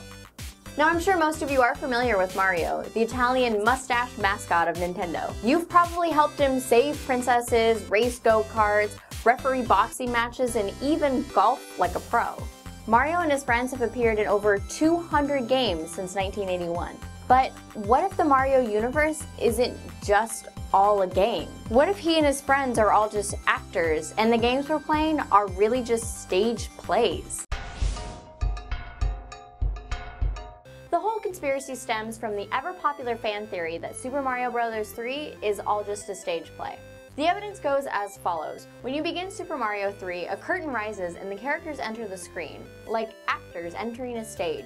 Even the blocks you encounter have bolts on them, like they're attached to a backdrop. And if you look closely, they even cast shadows, even though there's nothing behind them. Also, the platforms in Super Mario 3 aren't floating like they are in other Mario games. They're either on top of pillars or they're suspended by ropes, like stage pieces. Oh, and when you complete a level, Mario exits stage right. This is also the first game where Mario dresses up like different animals, like he's literally playing different characters. Okay, so why would Mario, an Italian plumber, want to perform in a play about his own adventures? Well, the theory argues that since the first Mario Bros. Game follows the rescue the kidnapped princess plot, and Super Mario Bros. 2 was all just a dream, instead of returning to a life of fixing toilets after he rescues the princess in the first game, Mario instead decides to create a play where he can reenact his adventures.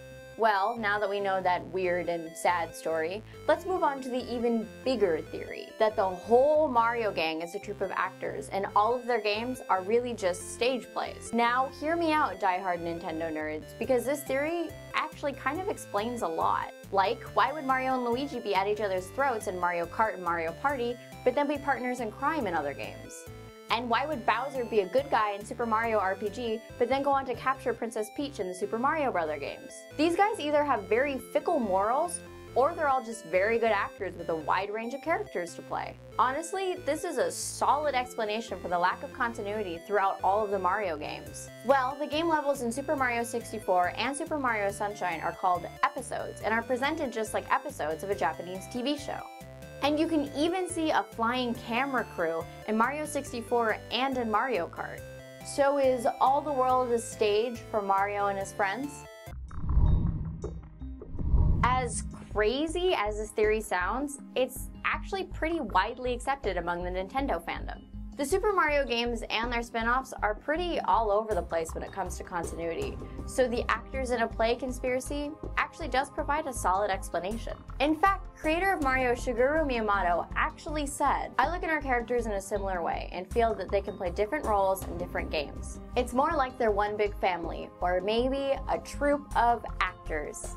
So while this doesn't literally prove that Mario and his friends are actually actors, or that Super Mario Bros. 3 is actually supposed to be a play, it does give us some really solid context. So on the plausibility meter, I give the Mario conspiracy 4.5 Koopas out of 5.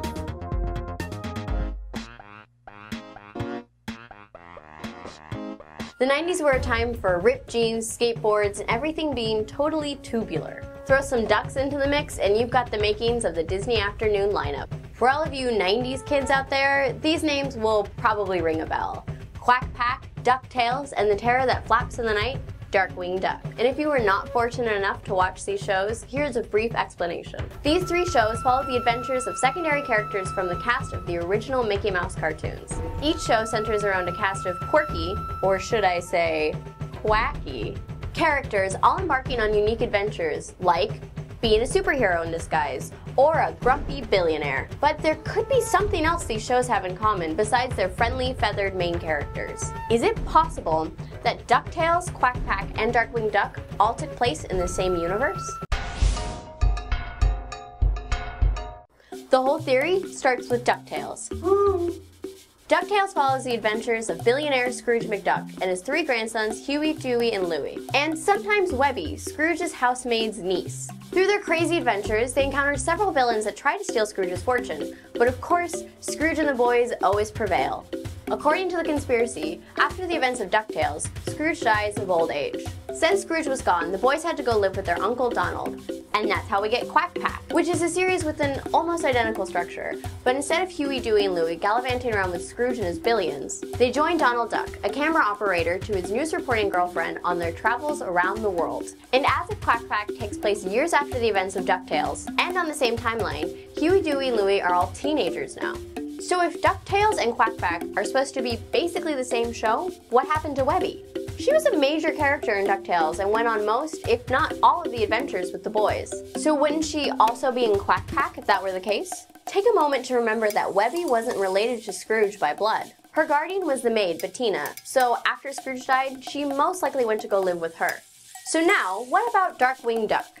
A show about the adventures of a mask-wearing, web-footed superhero whose alter ego is suburban father, Drake Mallard.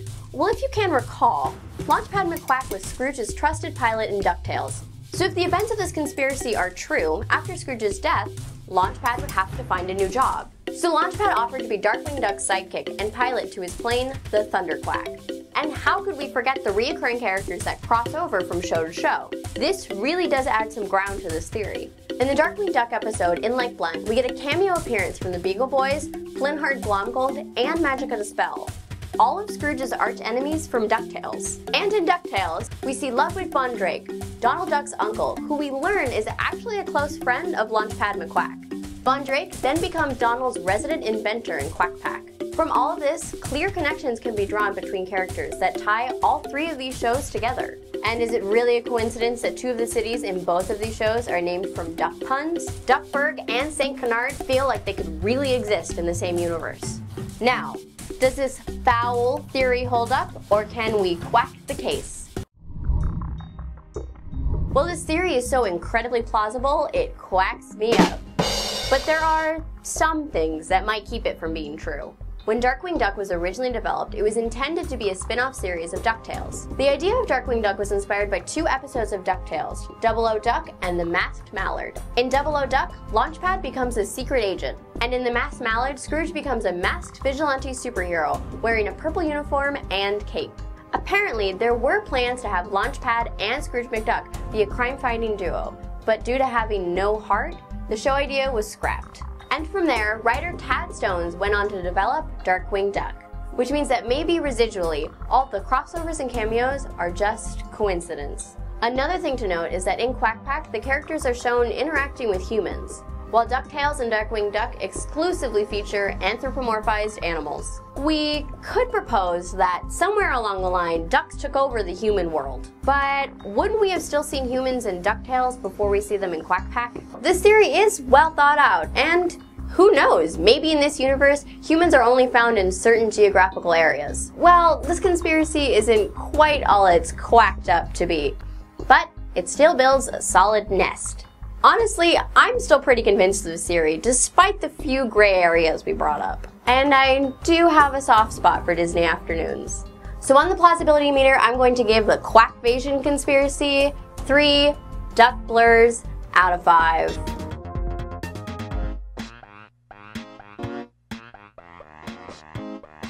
It's no secret that I am a cartoon fanatic, but I am also a Walt Disney aficionado. Seriously, I've read every book ever published about him, I've seen every documentary, I even go to Disneyland at least once a week. I don't want to brag or anything, but I probably know everything there is to know about Walter Elias Disney.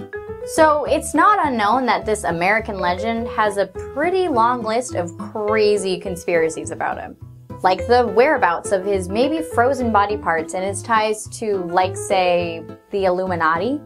But this particular conspiracy we're going to cover today actually took me by surprise. Could Walt Disney actually be an FBI informant? Okay, Walt Disney, a secret agent for a government organization? Can you imagine comparing Walt Disney to, say, James Bond or even Burt Macklin? Well, this conspiracy proposes that Walt Disney was collecting information and reporting it back to the FBI. And the information could be about any of the famous and powerful people Disney was on good terms with all over the world. But how could Walt Disney, the pioneer of American animation, a man who preached in believing in your dreams, how could he be secretly spying for the FBI? Well, in 1994, Mark Elliott published a book called Walt Disney, Hollywood's Dark Prince. It explored the darker side of this esteemed creator and made some pretty wild accusations. But one point in particular Elliott made caught a good deal of attention. It is, of course, the theory we are currently exploring. The author declared that from 1940 to his death in 1966, Walt Disney worked alongside the FBI as a secret informer. And believe it or not, there are actually FBI documents to back this up. Some of these documents can be found on the FBI website under his full name, Walter Elias Disney. There are over 570 pages, but the majority of them have been redacted, which of course Elliot claims to be suspicious. He believes that the Disney family, along with the FBI, could be hiding something from us.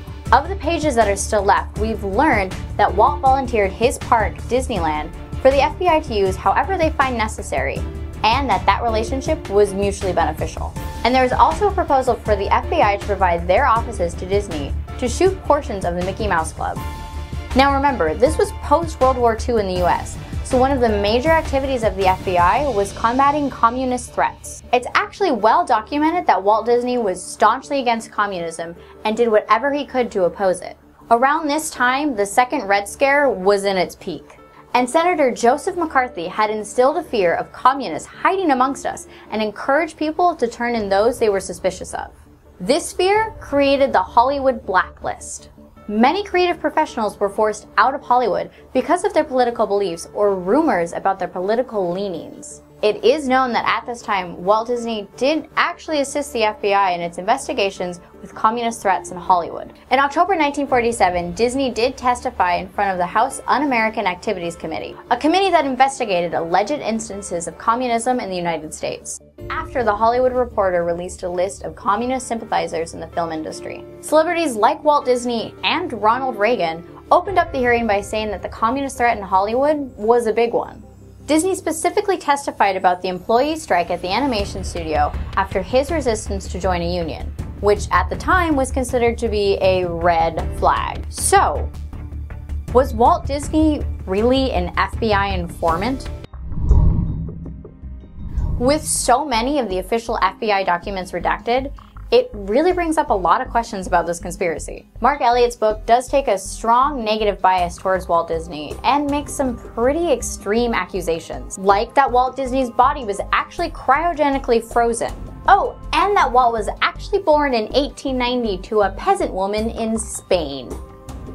In fact, after the book's release, Walt's family made an official statement that denied the claims Elliott made in his book. They acknowledged that Walt was designated as a contact for the FBI, but his late wife Lillian Disney went on to say, "There's no evidence in the records that would even support or tend to suggest that Mr. Disney even knew of this designation." Along with this, former director of the FBI, William H. Webster, went on to say, "Such records do not support the assertion by Elliott that Walt Disney was an informant for the FBI." And according to the documents still available on the FBI website, the FBI denied every single proposal Walt gave them to film the Mickey Mouse Club at the FBI headquarters. As for his strong anti-communism, we have to understand that post-World War II was a very different time in America. People really thought that Russian communists might drop nuclear bombs on us at any second. So the threat of communist spies in America was perceived as very real. Everybody was spying on everybody. Paranoia was very high, and the influence of McCarthyism was so strong that neighbors were spying on neighbors and wives were telling on husbands. Walt Disney was probably just doing his best to do what seemed to be the most patriotic thing at that time. I think it could be possible that he, like so many people in America at that time, was acting almost like an informant just out of patriotism for our country. Walt Disney is still a beloved figure all around the world, but he's definitely not flawless. It's possible that he signed up with the FBI to inform, but never actually did anything. So while he may not have been perfect, Walt Disney has still made an enormous impact on the world with his innovations. Not necessarily his supposed secret spying for the government. It's a little hard to give this conspiracy a rating because it's a little true, but a little not true. But since it's the spirit of the show, I guess I'm gonna have to give the Walt Disney FBI informant conspiracy 2.5 cryogenically frozen Walt Disney heads out of 5. It's halfway, seems fair.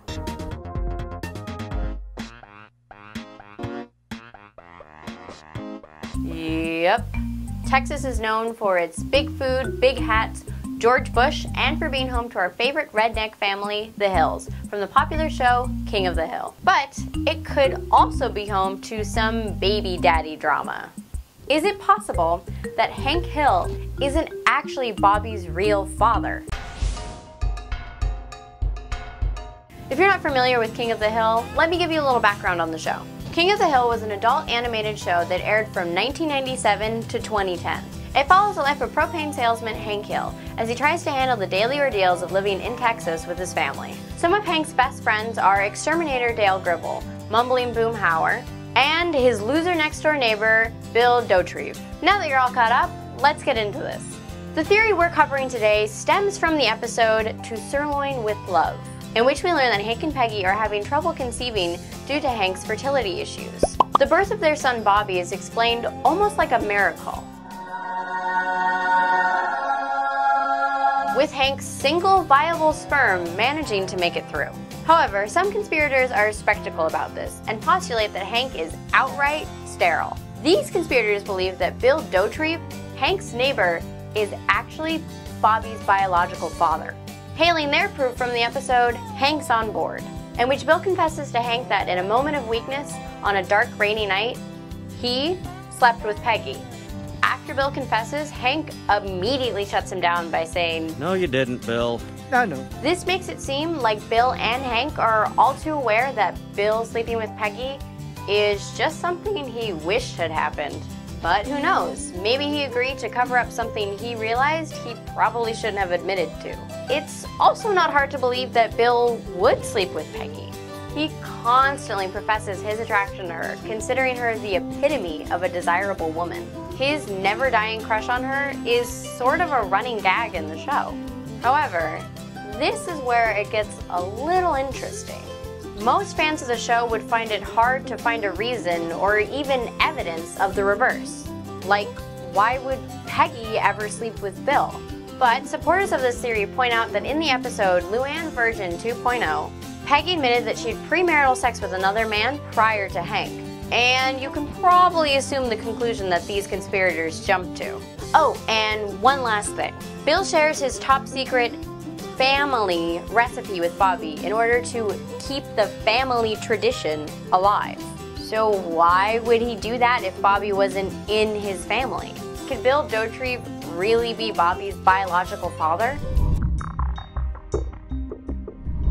I don't know about you guys, but I definitely have a lot of questions. If Hank is actually 100% diagnosably sterile, where does he really think Bobby came from? And as for Bill stating that he had a moment of weakness with Peggy, the remainder of dialogue with Hank in that scene seems to really point to that being a lie. Likewise, the man that Peggy was having premarital sex with was revealed to be Wayne Trotter, who was questioning his sexuality. Wayne Trotter is not Bill. That we know for sure. On top of this, we know that Bill has feelings for Peggy, but throughout the show, she constantly reminds him that she finds him absolutely repulsive. Some do say that Bobby looks a lot like Bill, but Bobby also looks a lot like Hank's dad and Hank's brother, Good Hank. And finally, in the flashback episode, How to Fire a Rifle Without Really Trying, we see Hank as a kid shooting cans with his father, and he happens to look a lot like Bobby. I think this theory brings up a good argument, and while I still have some questions, most of the evidence seems to be wishful thinking on Bill's part. So on the plausibility meter, I'm going to give the King of the Hill conspiracy 2 propane and propane accessories out of 5.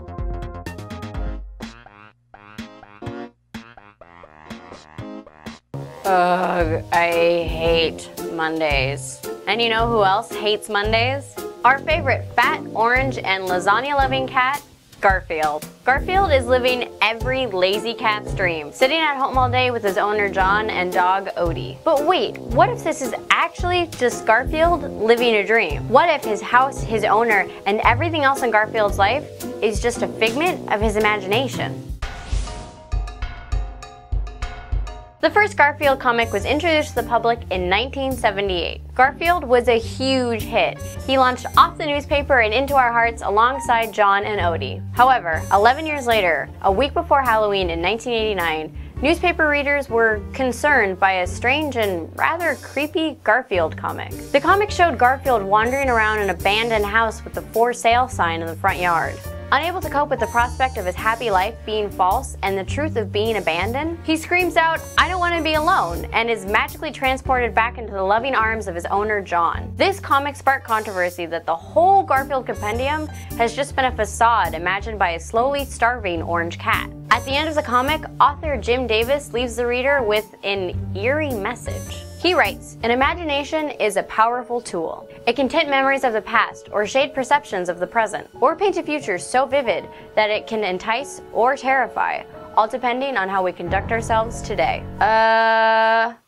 Okay. Fans of this conspiracy believe that Davis must have been inspired by an Italian short called Valse Triste. It's from the 1967 Italian film Allegro non troppo, made to copy Disney's Fantasia. The short in question follows the story of a cat wandering around the destroyed remains of his abandoned home while seeing visions of his family and a wonderful past life, until it was revealed to the audience that the cat was in fact a ghost the whole time. Sounds very familiar, don't you think? So is this feline that we've fallen in love with really just imagining everything due to his life of desolation?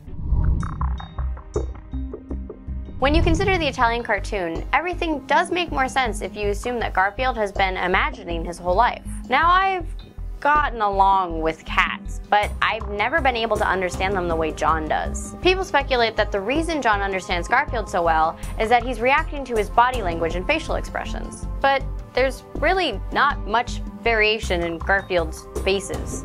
But if John really is a figment of Garfield's imagination, of course he's gonna know what's going on in Garfield's head. Kevin Skinner was mindlessly scouring the internet when he came upon this particular theory. And coincidentally, Kevin actually had a business meeting scheduled with Jim Davis later in that week. When Kevin went in, he knew he had to tell Davis about what he had found. The story goes that when he confronted him with this theory, Jim Davis just laughed about it. In the Garfield 20th Anniversary Collection, Davis actually goes into greater depth of how this script came to be. It says that during a writing session for Halloween week, he got the idea for a decidedly different series of strips. He wanted to scare people, and what do people fear most? Davis said, being alone. Davis was also quoted saying that this strip was not inspired by some cartoon. This refutes the idea that Davis was basing the idea for the strip off of Valse Triste, which admittedly makes it harder to draw the conclusion that Garfield's fate parallels the cat in the cartoon. It shifts their similarities more towards coincidence. And as for John's clear understanding of Garfield, it's a cartoon, people. Garfield takes place in a fictional world where cats can eat like an infinite amount of donuts and not get diabetes. So based on all this evidence, I'm gonna have to give the Garfield conspiracy 1 lasagna out of 5.